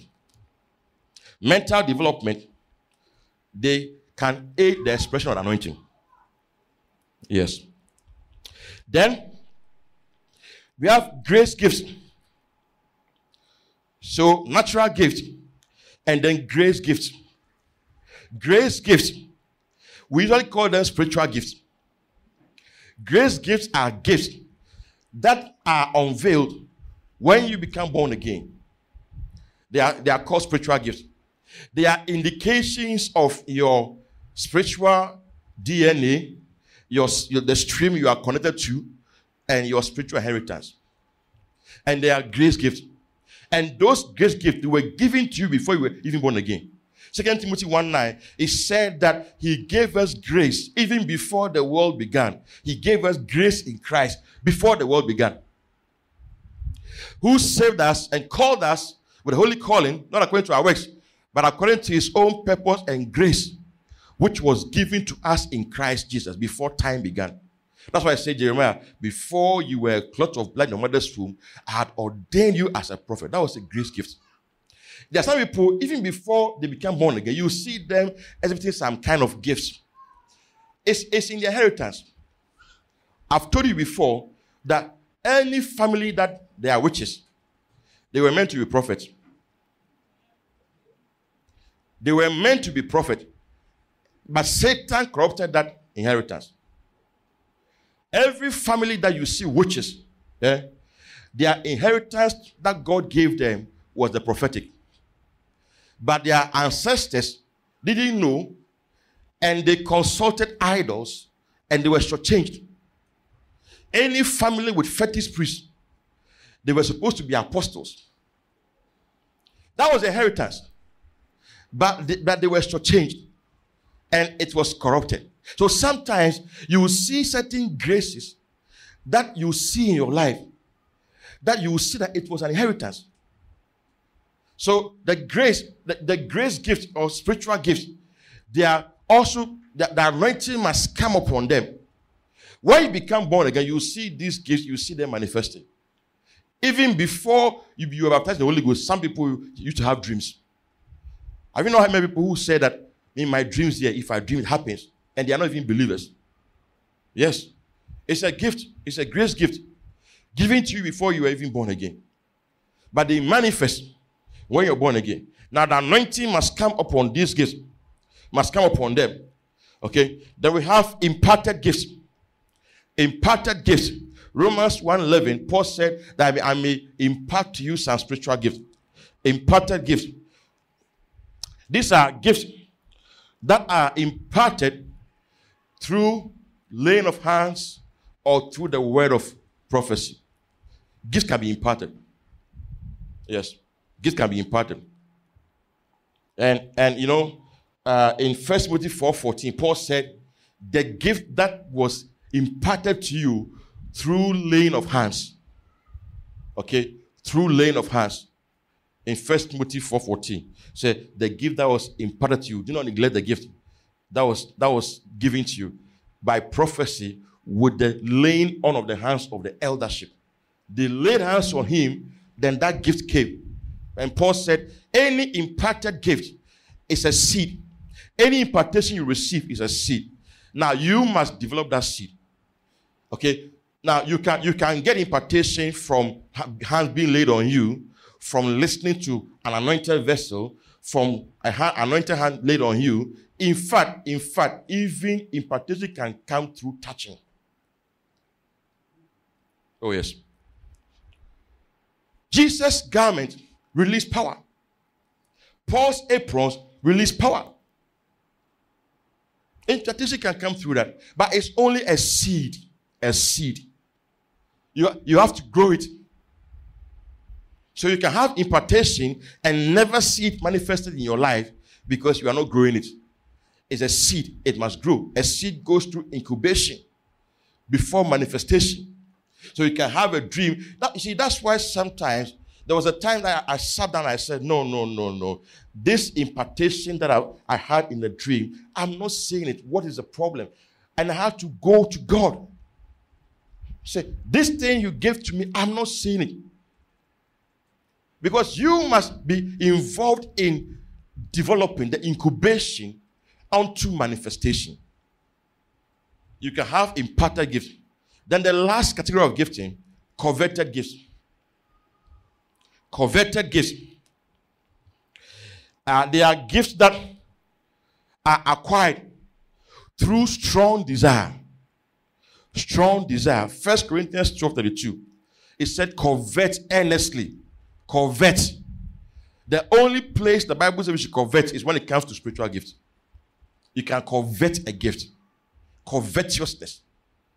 Covet. 1 Corinthians chapter 12, verse 31. 12:31. But earnestly desire the best gift. Now, the word desire in the New King James, in the King James is covet. And that word in the Greek is the word zelu. Zelu. And zelu is not just desire. Zelu is covetousness. When you say you are coveting something, it is something that does not belong to you. Say, do not covet your neighbor's goods. It means it doesn't belong to you. So you can earnestly go to the King James. You can covet something. You can covet a grace. And they have it. It's allowed. The only time covetousness is allowed is when it comes to spiritual things. So when you see a grace and you like it, the fact that you like it means that it could mean that it is God who has put that desire in your heart. If anyone desires the office of a bishop, he desires a good thing. You can desire something, and God can put that desire in your heart. It's not everybody who desires the healing anointing. Have you thought about that? It's not everybody who desires the teaching anointing. Hello? There was a point in my life I didn't pay attention to healing, anointing, power. No. I desired the teaching anointing. That was what I was in. At that point, at that time, if you gave me Benny Hinn's tape, chances are that I'll never watch it. Yes. But if you gave me Miles Monroe, you gave me the teachers, Kenneth Hagin, I could sit, I could be watching them for hours and not get bored. But the power ministers, take it. There was no desire. That tells me that when somebody says, I want this thing, chances are that it is God who put that desire in your heart, because not everybody desires it. When Benny Hinn laid hands on me, I was surprised because I never listened to him. I had never listened to him, never watched him, never sat down to watch him before. I didn't like that aspect of ministry. I didn't like it. It was after that laying of hands that my mind came to it. And I said, oh, okay. And I started watching. Then I started enjoying watching him. So the desire is put in your heart by God. You can covet. Because it's not for money, it's not for fame, it's not for you, it's for the service. You can covet that this grace, I covet it. Whatever, you can pray for it, pray to God, spend time praying. Oh God, let this, sometimes you can even covet an aspect of the anointing. Because for instance, there are people who minister healing through laying of hands. Just laying of hands. If he doesn't lay hands, you will not be healed. People like Ura Roberts. But look at his son. He ministers with his mouth. Word of knowledge. That's a different stream. And people who minister healing by a choir, singing, create an atmosphere. That's a different stream. There are others who minister by preaching, like Bonky. After preaching, then there are others who take the microphone and, like in the host, blind, open, lame, start walking. So you can say that, okay, I have this, I have that, but I think this one makes the work easier. I want this. But then you'll be shown the price you must pay. There's always a price to pay in time that you spend with God, and to pay in research. Because you have to search through the scripture to locate the scripture that guarantees that manifestation in the person's life. Before the thing comes upon you. It's not just a matter of hands. He can lay hands on you. Lay hands on you. There was a time where I was talking to somebody, and the person said, the person was a prophet. And he said that, you know, sometimes when I'm ministering, I can get dreams people have dreamt. I said, oh, really? I said, how does it work? He said, I don't know, it just comes. I said, oh, I pray for it, and I got it. Sometimes God can give me, you had a dream, this, that. I can give details of the dream, and then the people will come. It was, I prayed on my knees. Like the anointing to open deaf ears. I prayed. That one, I prayed. I took Bishop Ajinasari's videos, watched them, hours, praying in tongues, hours. One day, at the office, I knelt down. I said, oh God, this thing, I want this. I didn't know that many students had one ear blocked. Many, hundreds. I didn't know. And I was called to minister to students. So that it was in line with my ministry. That same night, he came, lay hands on my hand. There was oil in my hand. Then he said, go and pray for your family, number one. Number two, go and pray for people. The following Sunday, I went to a school, called for deaf ears. They came, it opened. I said, wow.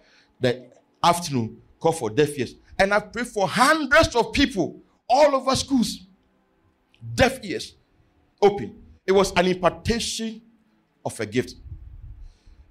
It got to a point, I was so used to it that I didn't take notice of it. It was so normal to me. Then one day I was watching TV. Then somebody was praying for people. Then one person's 1 ear, a deaf ear open.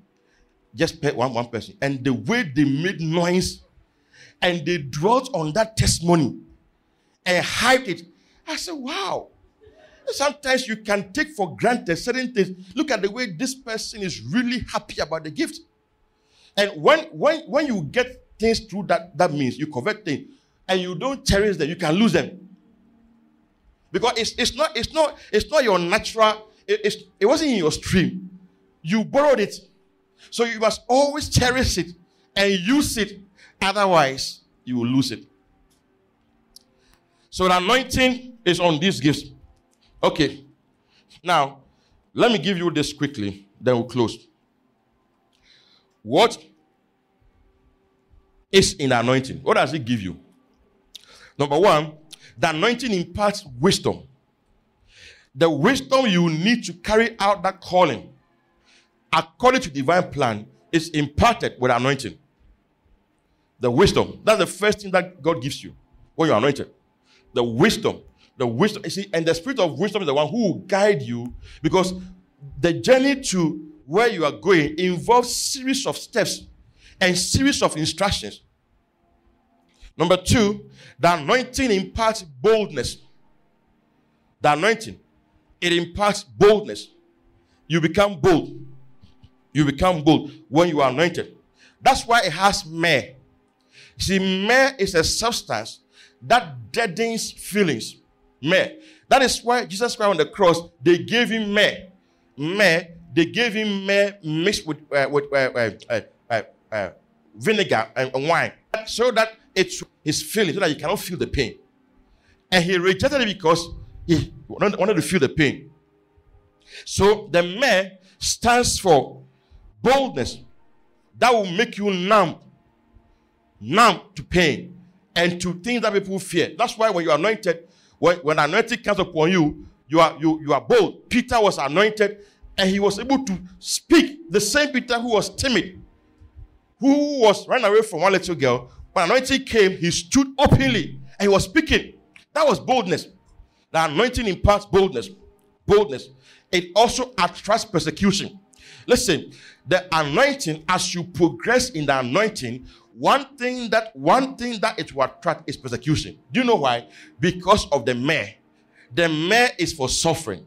The myrrh is for suffering. And because of that, the anointing will attract persecution. Every anointed person, as you climb the ladder, you will get to a point where you are going to attract persecution. Usually, before you move from one level to the other, you will come under great persecution. Persecution can come as a result of your own mistakes, or as a result of your own carelessness, or as a result of no mistake. Just being you and doing the things you are supposed to do, it will attract persecution. Okay? So if you are afraid of that, don't desire to be anointed. When you start hitting, now the anointing prepares you to walk in the fullness of the calling by attracting all you need. The anointing determines the impartation you get, the encounters you get. If there's a healing anointing that is laid upon you, you will see that the anointing will lead you to the right book, lead you to the right meetings, the right person, the right messages to increase the anointing. It's the anointing that will guide you. The anointing. Because it prepares you to walk in the full measure of your calling. Now, the anointing attracts both good and bad things. Every new level comes with new demons to fight. I said David, when he was anointed, had to deal with Goliath. Second anointing, deal with house of Saul. Third anointing, deal with the Philistines.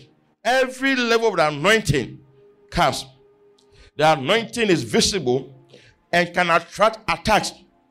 When occultic people look into the spirit, they can see you are anointed. They can see. They can see. And they can initiate attacks. I've had many encounters with people who are occultic people who came to me in dreams. Many of them. The popular ones you know, the ones we all know. Some of them came to me in dreams. There was one time I had an encounter with one of them. And I stood at the junction of his church and I removed his signboard. And he came. And it was a face-to-face encounter. Warned me. He warned me because he has seen me in the spirit. And you know, the contention was this, the fire. He said, he is the one who has the fire in this city. But our logo is the fire. That's what he saw in the spirit. This thing I'm wearing is not fashion, no, it's revelation. It's revelation, it's not fashion, no. You see, I remember one day I was ministering and I saw somebody with this same thing in the spirit. I thought it was real. And I said, I see this thing on your chest. I laid hands on him and that he fell. And that was a witness. So it's a revelation. It's not just fashion. I don't just follow fashion. No. Okay. Then, so it attracts good things and can also attract bad things.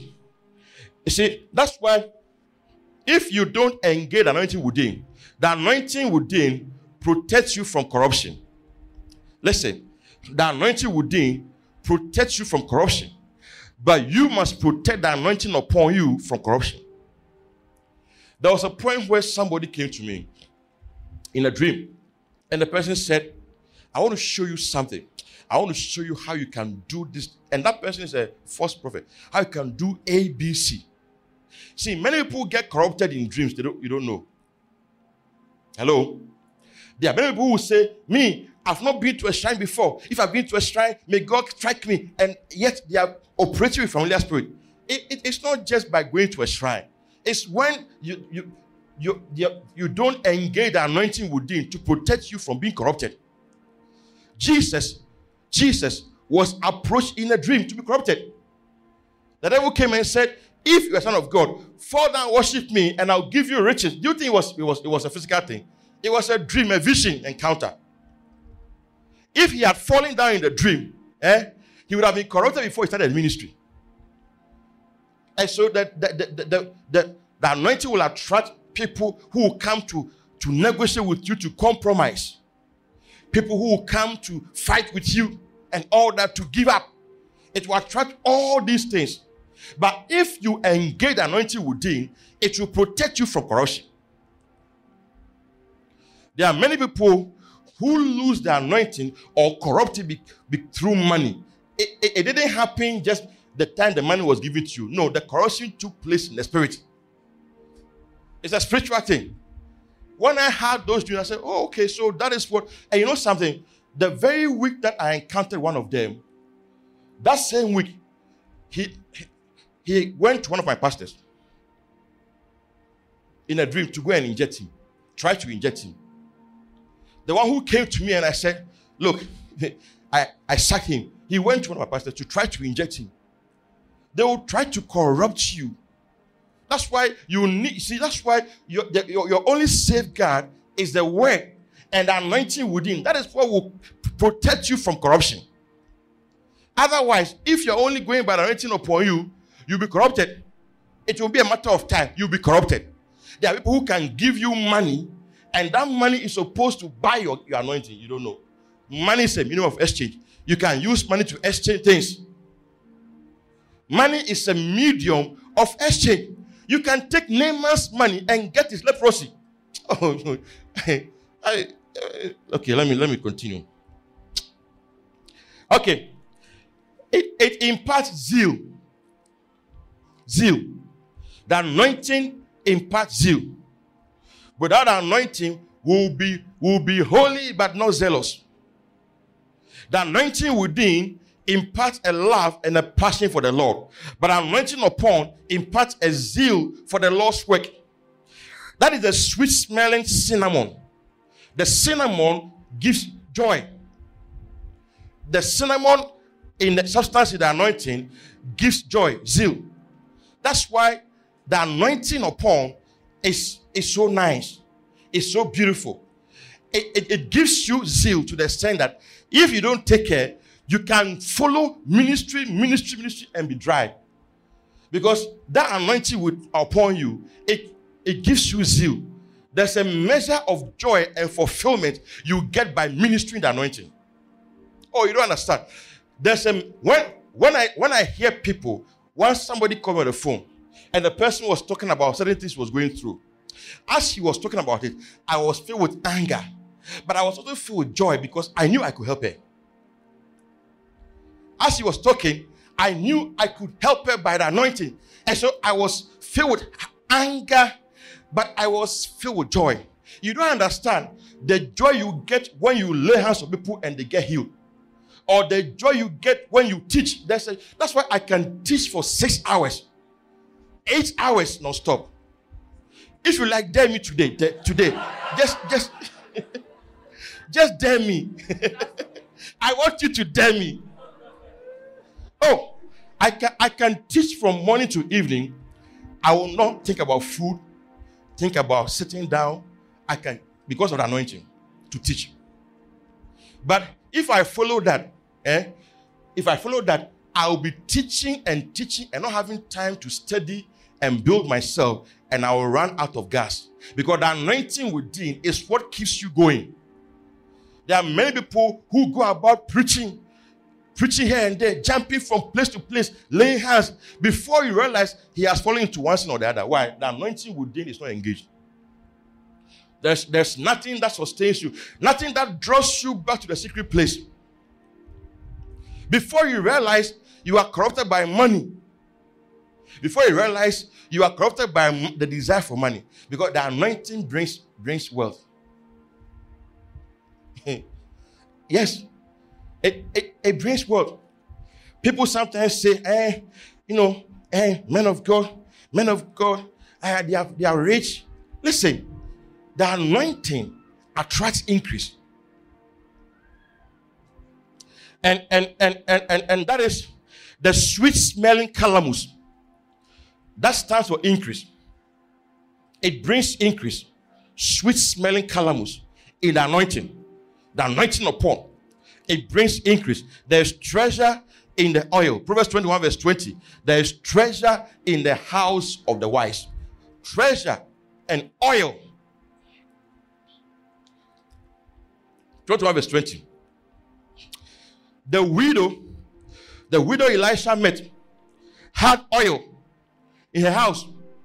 And that oil was the solution to all her problems. She didn't know. Because she said, all I have is just this oil. And the oil said, okay, if that's what you want, I'm just an ordinary oil. But Elisha said, go and borrow vessels and start pouring the oil. It will multiply. That was what brought increase. There are many people, if you don't engage what God has given you, you go hungry. Oh yes, I'm telling you the truth. I'm not saying you put a charge for your ministration. No. What I'm saying is that it is the anointing that attracts. God can speak. Why is it that God can speak to me and tell me, take this whole amount and go and give it to this man of God? What? He has not done anything for me in the physical. He has no need. Okay, I don't know. But he's okay. Has not done anything for me in the physical. There are people that I can help. I say, no, take this money, go and give it to him. Why? His anointing is calling.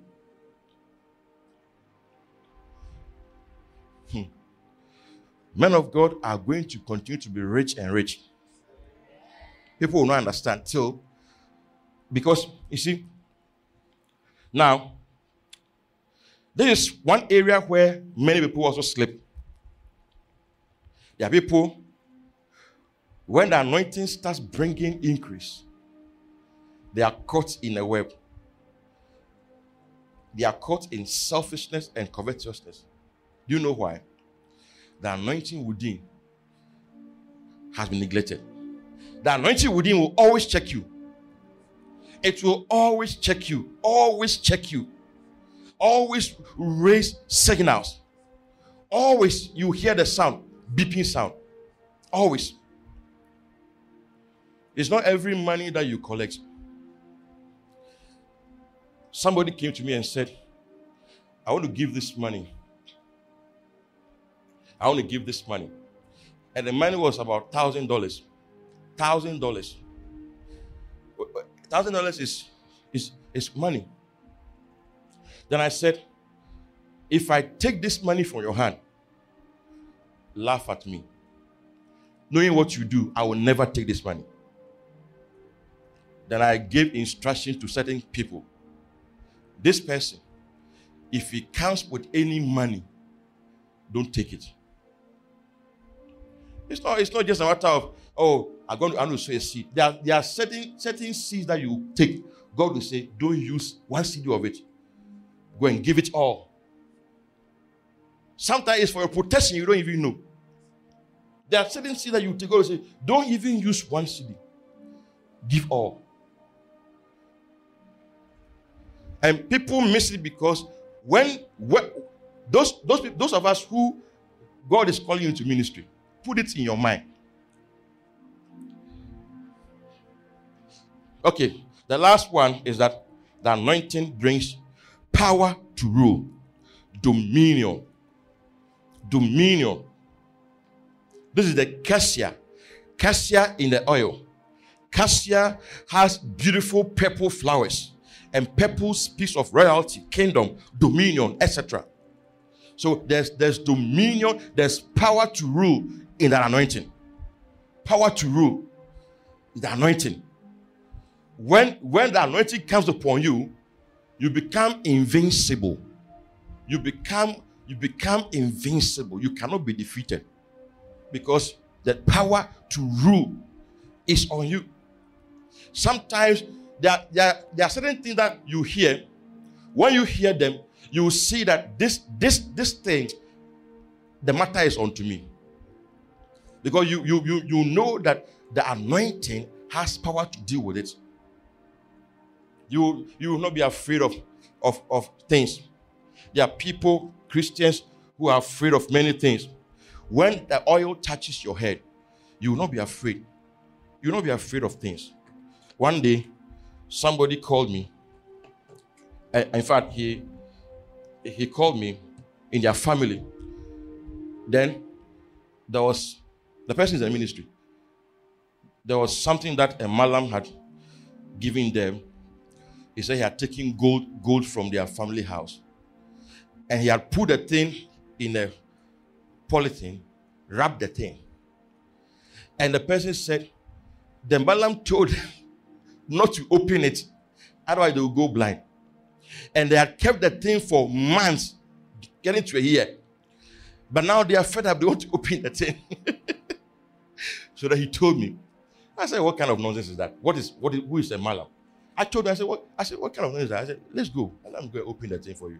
I'll just open the thing. If it's good, I'll just take it, give it to you. Because this is nonsense. I went there, then I started removing the thing. And I was watching the father was like, maybe he thought it was going to explode. I just opened the thing. When I opened the thing, it was rock. But you know, I didn't have one fear that, malam, I don't respect those people because I know what is on me. I know that they are below me. But you see, if you don't know, you will start panicking. See, and malam said, those things, you don't take them, you don't pass by my doorstep with those things. If I get up and I see blood and eggs and all that, I'll just kick it like this. I say nonsense. I just go. Because I know it cannot. Are you getting me? Yes, the anointing gives that dominion. So you must desire to be anointed. Desire to be anointed. The anointing you have is not enough. The anointing that comes upon you for you to serve. No, you must stay in God's presence. Desire for it. When you have a desire, you know what you do? You spend the time, pay the price. The price you pay the price on your knees. Pay the price in the closet. The price we pay for the anointing is time we spend in prayer, time we spend with God. The time you spend with God alone, the inconvenience you go through to be spending time with God, the time you sit up researching through the scriptures. You for one impartation, God can ask you to read from Genesis and start looking for it. Oh yes, look for it in the Bible. When you locate it, that impartation becomes real in your life. And it takes time. It takes consistency. Many people want the effect of the anointing, but they don't want to pay the price. You can be so anointed that the things you do. If even you are leading Bible study, or you are sweeping the floor, something is happening. When you are cooking, something is on you. When you are ushering, something is on you. When you are playing the instrument, something is on you. You don't know. Sometimes when I'm ministering, for instance, there are things. Sometimes I can see when the anointing is on this instrumentalist or that instrumentalist for what I'm doing at the moment. Because I would just say that the anointing is on this person for this ministration. This person should play. It's just not by chance that, oh, you play. No. That is anointing that determines. Sometimes when Glory Choir is ministering and I minister with them, sometimes you will see the synergy. You will see. That's when I say the anointing is upon them. I will see the synergy between us, because it's for the program. So the anointing upon me and the anointing upon them, synergizing to create the atmosphere and the effect. The same thing, what you did to the service must be something that was done with oil. If you swept this place and you are anointed, you are saturated with oil, and you are sweeping the place, I'm telling you, there's something you are doing. That's why even sharing food, they said, bring men who are full of the Spirit to share food. Bring men who are full of the Spirit to come and share food. Stephen and Philip to share food. Sharing food to anointing. They didn't say bring business administration students. Let's be on our feet. We have to respect the anointing. I said that anything without oil is not accepted. Without oil, it's not accepted. Without oil, it's not accepted. Sometimes you will see that the anointing, there can be an ebb and flow of the anointing. The anointing upon, it can wane, it can go down. You will see that there's an ebb, there's a flow. And when it gets to that point, you know that you have to go back, spend more time with the Lord.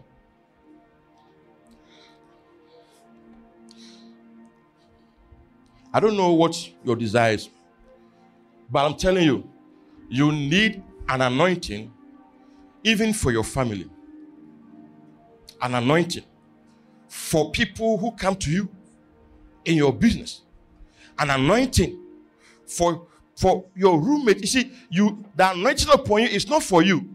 It's for people, to help people. If God calls you as a priest to your family, there's an anointing that must come upon you to be able to intercede. If God has called you as an intercessor for this ministry, there's an anointing that must come upon you for you to intercede for the ministry. And so the question is, are you anointed? If you already feel the Holy Spirit, that's the first thing you must do. If you have already been baptized in the Spirit, that's the first thing that you must do. From today, desire to be baptized in the Spirit. Pray, desire. Go for meetings. When you come for meetings, come and let us lay hands on you to be filled with the Spirit. For you to be baptized in the Holy Spirit. To speak in tongues. That is the first step into the anointing. You have the anointing within you. But the anointing upon you starts when the Holy Spirit comes upon you. You shall receive power. When the Spirit comes upon you, that is when you can be a witness. Libraha talamaka sutelebaha. Liko loboho setelebaka. Libraha talamaka libaros. Librono kobaha talamaha. Eke pretete proto shipraha talamaha taluko sedes. Rogo kalimbo kote brodote nebrededes. Rebo kalibro la kalimbro na matani makalobo salamaha. Rabako brodo dozi brede de bratatata. Eka katati patali prototo shelaha. Roka barakatara balabaha. Mande brede ke librodo do sili hadanaha. Eke preteko shelehedes. Ikataya limahata kalamahaurus. Rototo. Iaramalo salabaha. Le crotolobolo tarabaha. Maldidre bene son nebro hatarama. Reke bata de brodo do de zede brut. Likorota secre berebahare. Liparia tani makandi brodo silia. Rakata mandimbro do no sitrepeta. Rakaria taramakade brodo. Reke bo shede ha. Reke mande brodo city handa. Ayala mahat sele. Yeke brolo toni haliaha. Ratala kalde brolo ko selehem. Mieri halia kata. Reke brolo silahanda. Valia nande brolo hosa. Ibrandi brolo ko sibaha. Stir up the spirit. Stir up your spirit. Praying in tongues. Stir up your spirit. Praying in tongues. And receive a touch of the Holy Spirit. Oh, Bahatara Bakarianda. Ira Bahatara Mahalianda. Ekro Hundiana Mahat. Ekro Turu Bahara Baba.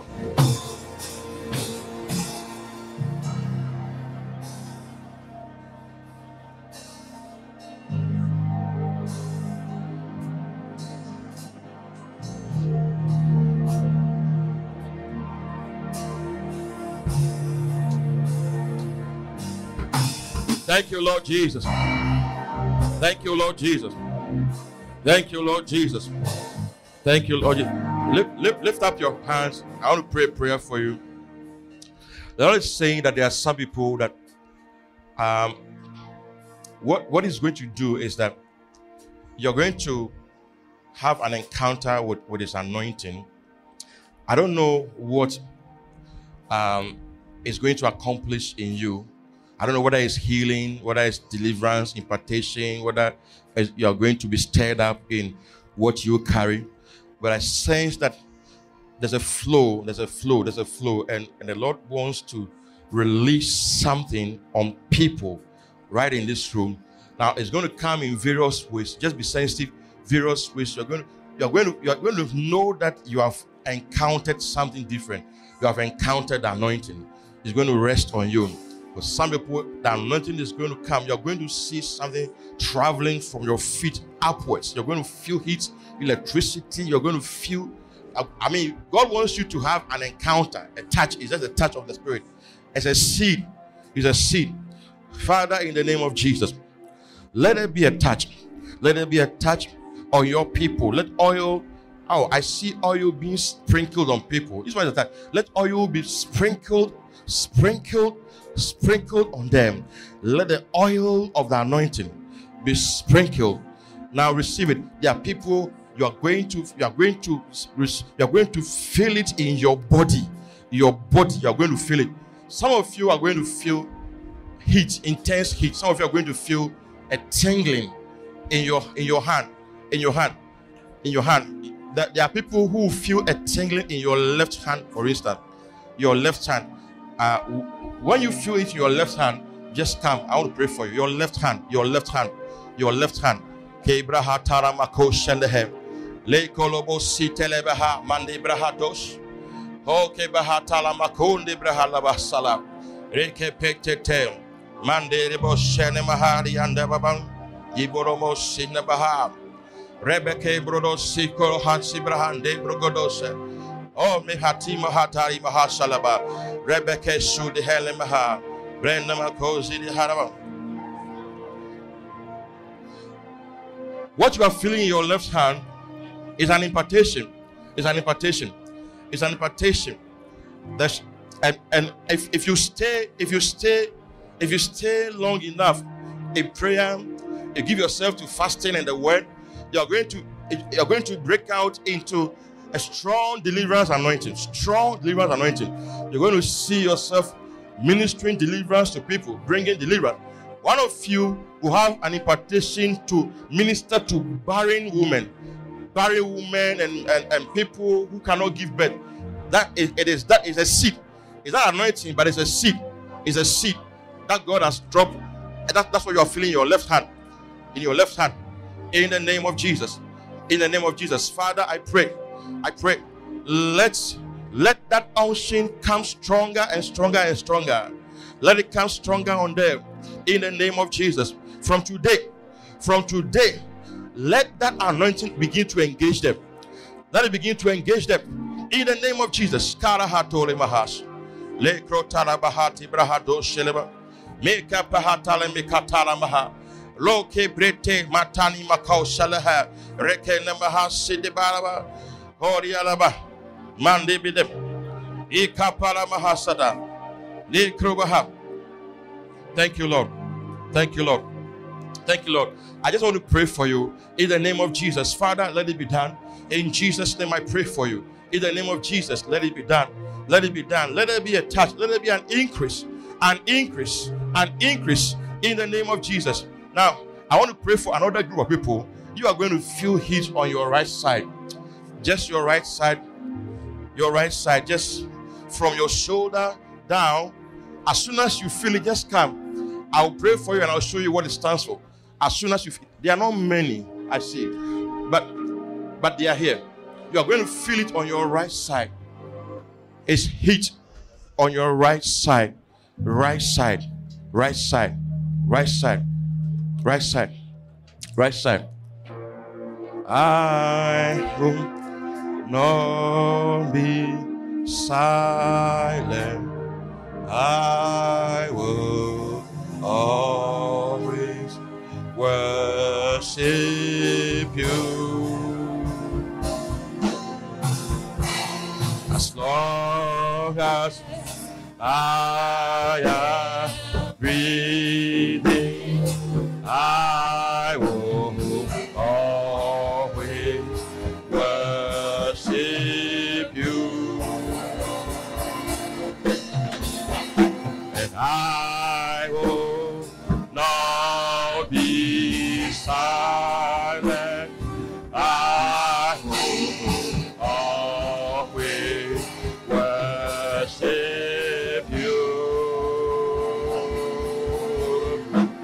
as long as I am breathing. I will always worship you.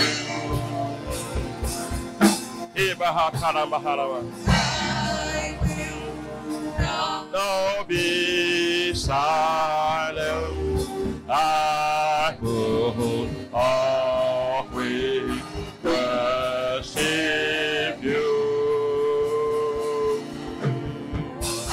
as long as I am breathing. I will always worship you. Those who felt heat on your right side, it is angelic ministration. The Lord is telling you that He has given you an escort, angelic escort to accompany your ministration, accompany whatever you do. That's what you feel. Listen, there will be times that you will be provoked. You'll be provoked. You'll be angry. You'll feel that same heat. There'll be times that you'll be angry, provoked. You'll feel that same heat on your right side. When it happens like that, make sure you don't say negative words. I don't know whether you understand. Listen, let me explain. That heat you are feeling now, what is happening is that it's an angelic ministration. Now, there'll be times that you'll be provoked. You will feel that heat strongly. If you release judgment, it will stand. That's why I just want to caution you first, so that you know how to steward the anointing. Because you can release judgment. You can lift up your hands and declare, and you will see the thing happen to people, and you feel the thing. And it's supposed to be affect people who are opposing God in your life. Opposition and people who are opposing God, people who are enemies of God, they are the ones who are supposed to be judged. But if you don't take care, even when you are provoked, you feel that heat, you will speak, it will happen. And I want to pray for you that God will soak your hearts in love, and God will mature you in love. And this is a seed. Thank you, Lord. Thank you, Lord. You know, I see them. You are going to minister with wisdom. Wisdom. You are going to minister with wisdom. People will come to you for counseling, and they will go not knowing what you told them, but they will not get over. They will not get over what you told them. It's an impartation of wisdom. The spirit of wisdom will visit you. Thank you, Lord. Thank you, Lord. Thank you, Lord. Thank you, Lord. Thank you, Lord. In the name of Jesus, I impart. In the name of Jesus. In the name of Jesus. Thank you, Lord. Thank you, Lord. In the name of Jesus, I impart. Thank you, Lord. In the name of Jesus. Thank you, Lord. Libra hataramako shalaba. Ikatalimakariando selebaha. Rebeketa baha. Thank you, Lord. Thank you, Lord. Thank you, Lord. Lowly hataraba. When you begin to engage this anointing, you have a visitation from the spirit of wisdom. He will visit you. He will visit you. And that same anointing, that same angelic ministration will start manifesting in your life. There's somebody in the middle there. God is giving you a seer. Now, from Kabila to Alfred, lift up your hands. All those here. There's a seer anointing coming on somebody. Seer. Now, your eyes, God is touching. I don't know who the person is. Oh, I don't want to be drifted. Lift up your hand. There's a seer anointing. One of you here, this area. God is touching your eyes right now. You're going to be seeing dreams, visions, anointing for seeing visions, dreams. Receive it in the middle there. Just. Oh, thank you, Lord. If you are sick, any part of your body, lift up your hand.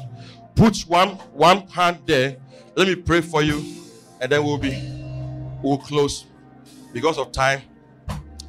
Right now, in the name of Jesus, I take authority over every spirit of infirmity in this auditorium. I step into my office in the name of Jesus. I rebuke you. I command you, go right now. I command your hold to be broken. Any defect, any sickness caused by a spirit, right now in Jesus' name, I command your hold to be broken. Let them go in the name of Jesus. And I release healing. I release God's healing power through the sound waves into your body in the name of Jesus. From your head to your toe, be made every whit whole in Jesus' name. Be healed in the name of Jesus.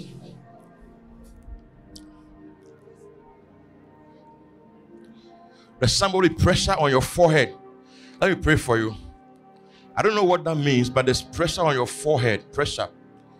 I don't know. I don't think it's pain, but it's some kind of heaviness. Heaviness on your forehead. Anybody? I want to pray for you. There's heaviness on your forehead. It's pressure.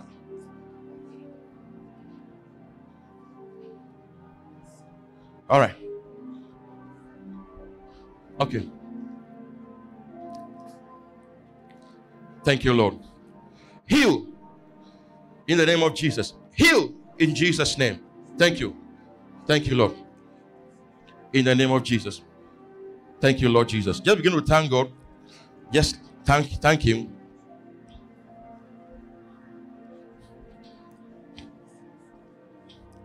Hallelujah.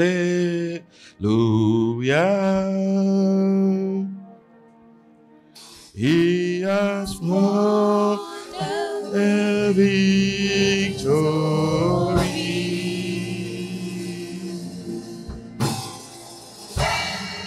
Hallelujah.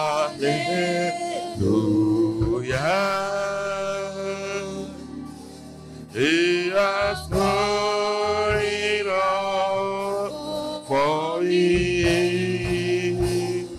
That could not hold it down. You are the risen King, seated in majesty.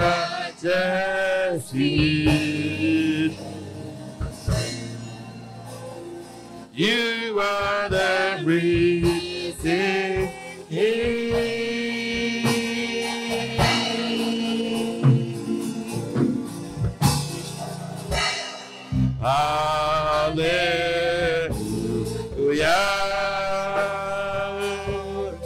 You have won the victory.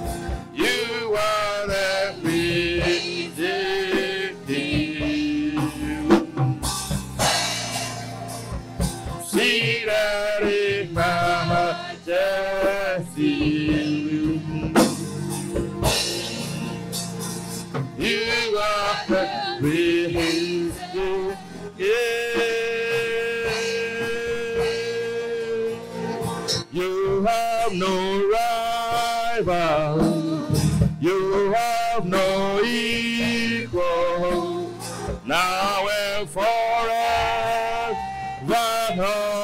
you reign. Yours is the kingdom, yours is the glory, yours is the name above all names. You have no rival, you have no rival, you have no equal, now and forever you reign. Yours is the kingdom, yours is the glory, yours is the name above all names. What a powerful name it is, what a powerful name it is, the name of Jesus Christ our King. What a powerful name it is, nothing compares to you. What a powerful name it is, the name of Jesus. What a powerful name it is, what a powerful name it is, the name of Jesus Christ our King. What a powerful name it is, nothing compares to it. What a powerful name it is, the name of Jesus. What a powerful name it is, what a powerful name it is, the name of Jesus Christ our King. What a powerful name it is, nothing compares to it. What a powerful name it is, the name of Jesus. You have no Abrahatani Mahalo. Eire hakari bohole mahayas. Releve heka bralida sala. Bereva hakralando sele. Rali colones. Rebalia la mahanda. Rebalia caliro hosene. Rendo conde hada sidaha. Radia la mahandi bahadusene. Rakataindeha balidos. Thank you, Lord. Thank you, Lord. You will draw from the deep. You will draw from the deep.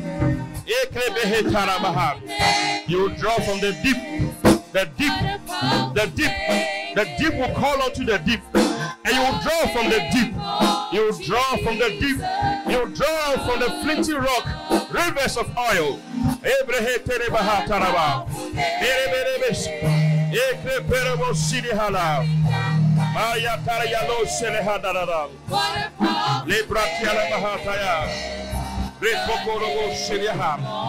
Maria Terimoko Siri Bahara Bahara Baba. Didi Ala Bahara. Mandiri. Thank you, Lord. Thank you, Lord Jesus. Thank you, Lord Jesus. Thank you, Lord Jesus. Thank you, Lord Jesus. Thank you, Lord Jesus. What a powerful name it is. Nothing compares to it. What a powerful name it is. The name of Jesus. If within the last 1 month, you have had dreams where you see plenty of money, plenty. I mean, not just scattered, plenty of money. I want to come. I want to pray for you. Within the last 1 month, you have had dreams where you see plenty of money. There's one more person. Plenty of money. There's one more person. I saw 3 people. Within the last 1 month. I'm going to use them as a point of contact. Somebody has forgotten the dream that he or she had, that you saw money. Because there were 3. I saw 3 people with that dream, but only 2 are here. So just cast your mind. It's the last 1 month. Dream that you had plenty money. Either you came into plenty money or you just saw. Just come. And I want to pray for you. Yes, there are 3. I want to pray for you. What is going to happen is this. Listen. In the next 3 months ahead of us, I don't know. See, there's something heavy, very heavy upon us. It's wealth, very heavy, very, very heavy, very heavy upon us. What I saw was like something trying to break into the auditorium. Break. Very heavy. It was like the ceiling was about giving way. And the Lord said, there are 3 people within the last 1 month, they've had dreams where they encountered money, real money. And the Lord said there's something heavy that is about being released upon the ministry, upon the members of this ministry within the next 3 months. Now, lift up your hand. Listen, don't joke what I'm saying. I'm not. Within these 3 months, every day you pray. Tell the Lord, Father, I am ready. I am a candidate of your end time harvest. I'm ready to finance the harvest if you give me money. Within these 3 months, anytime you pray, don't forget to tell God, Father, I am a candidate of the end time harvest, the financiers of the end time harvest. Of the harvest, I will finance it. So tell the Lord that if you prosper me, oh God, you can count on me that I will finance the harvest. Within the next 3 months, every day you pray, just pray and tell God. Just tell God. Some people are going to come into unexplainable things, unexplainable breakthroughs and open doors and release of favor. Unexplainable, you mark it. Unexplainable, open doors and release of favor. And that is what is going to release that wealth. It's going to come in stages, in levels. But you will see that in the space of these 3 months, you will see.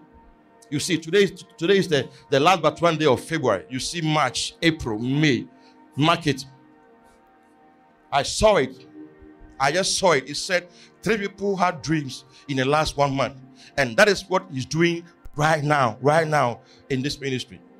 And even those who are listening online, you are going to be affected. Every day of these 3 months, the next 3 months from March to April, every day you pray. Tell God, I am a candidate of your end time harvest.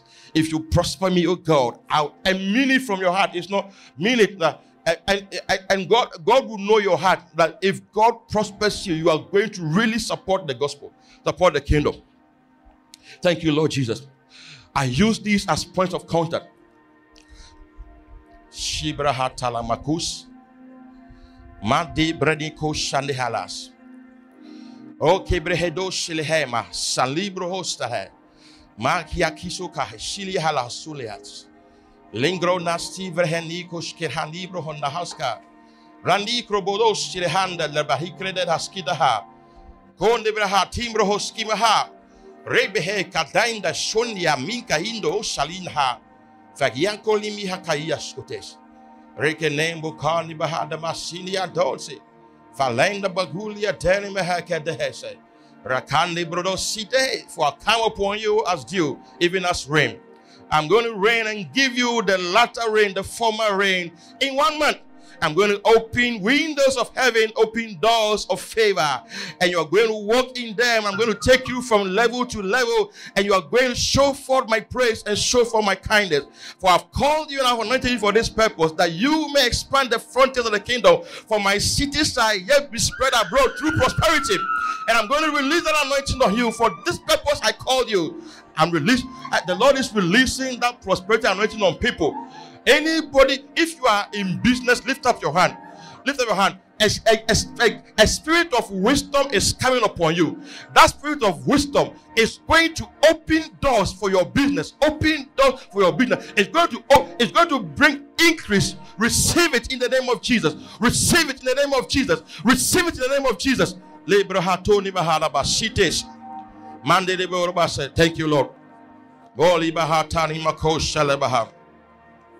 Rebela Katari Yalama Sundays. Iarabahata Nabayalderes. Rolere Mahata Yala Halosas. Reke Brandolo Bohotarialam. Yili Andaya Kandam Balando Dosaleyelis. Ralaha Katayalan Leha.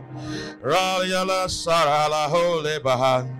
Relene Kole Bahata Yalhin. Yindolo Selebaha Landiatanas. Raya Koli Mandeli Hakaha Rally Andara Lola Hadalas Rilini Kona Batalia Hais Shiria Kali Rotete Saras Mirandana Handa Kalibo Horos Riki Ataya Talabahayas Ralahanda Yeha Mirolo Sarakahi Mirelo sela ha ha ha. Rele makai yele hataya lehes. Yele te kukulu sara. Yele ne kariya landi alandolos. Vele handi ratatalos. Rekeli li koria taran. Lilana mahandi hatalalam. Hip saraha liala hasidia. Oh, we have tere me hakoli mahaya li hasidi. Yarala katara mandiala Ralaba Rala Yarala Yalamas Bialaharoi Bialaharoi Bialaharoi. The Lord said, the Lord is saying, He said Bialaharoi. He said, I'm going to open your eyes to see the rivers I've created in the desert, the pool and the springs I've created in the waste places and in the wilderness. The Lord is saying He's going to open your eyes. He said, for I will draw you to myself, and I will equip you, and you will draw water. You will draw water from the wells of salvation with joy. You will draw water from the wells of salvation. He said, Bielaharoi, the Lord who sees. The Lord who sees. There's well in your wilderness, but God is going to open your eyes to the well.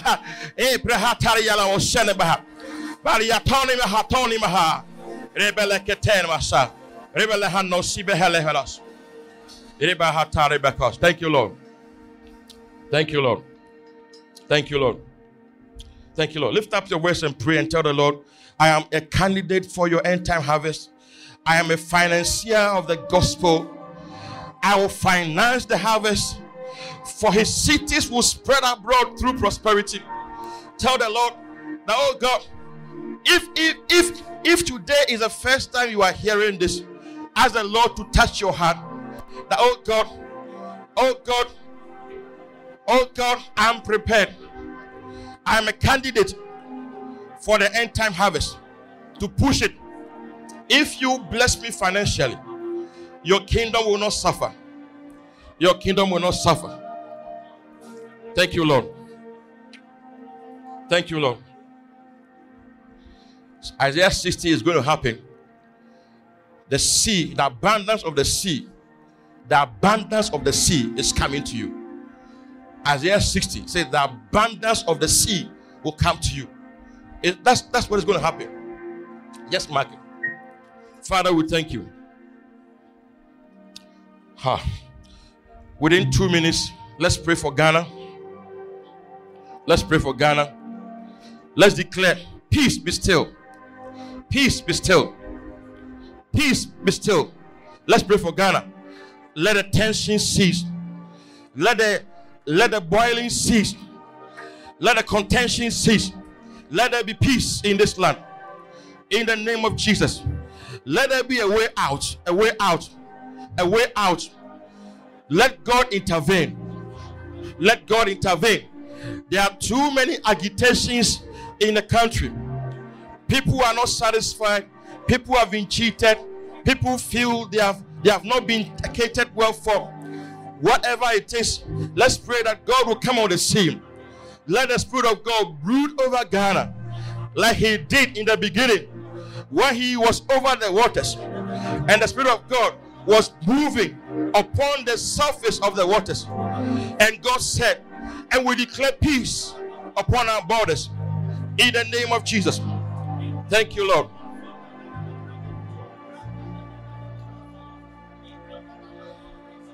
Father, we thank you. We give you praise. Thank you, Lord, for your grace and your mercy. We ask, oh God, whatever you have released into us, help us, grant us the discipline, grant us the wisdom, the boldness to be able to steward it. And we pray for ourselves over the next 3 months, oh God. Help us to be strategic. Help us to be sensitive. Place us on the same wavelength of your Spirit. And help us to be open to dictates and directions and instructions of your Spirit. In the name of Jesus. We pray for Ghana. Let your hand be upon Ghana for good. In Jesus' name. Amen. Thank you for listening to this message. For more of these, kindly visit our website, touchworldministries.com, or download the Apostle Joseph Mintah app on Google Play Store. You can also follow Touchworld Ministries on Facebook and also subscribe to our YouTube channel, Touchworld Ministries. Thank you. Touchworld Ministries International. We reach, disciple, and equip.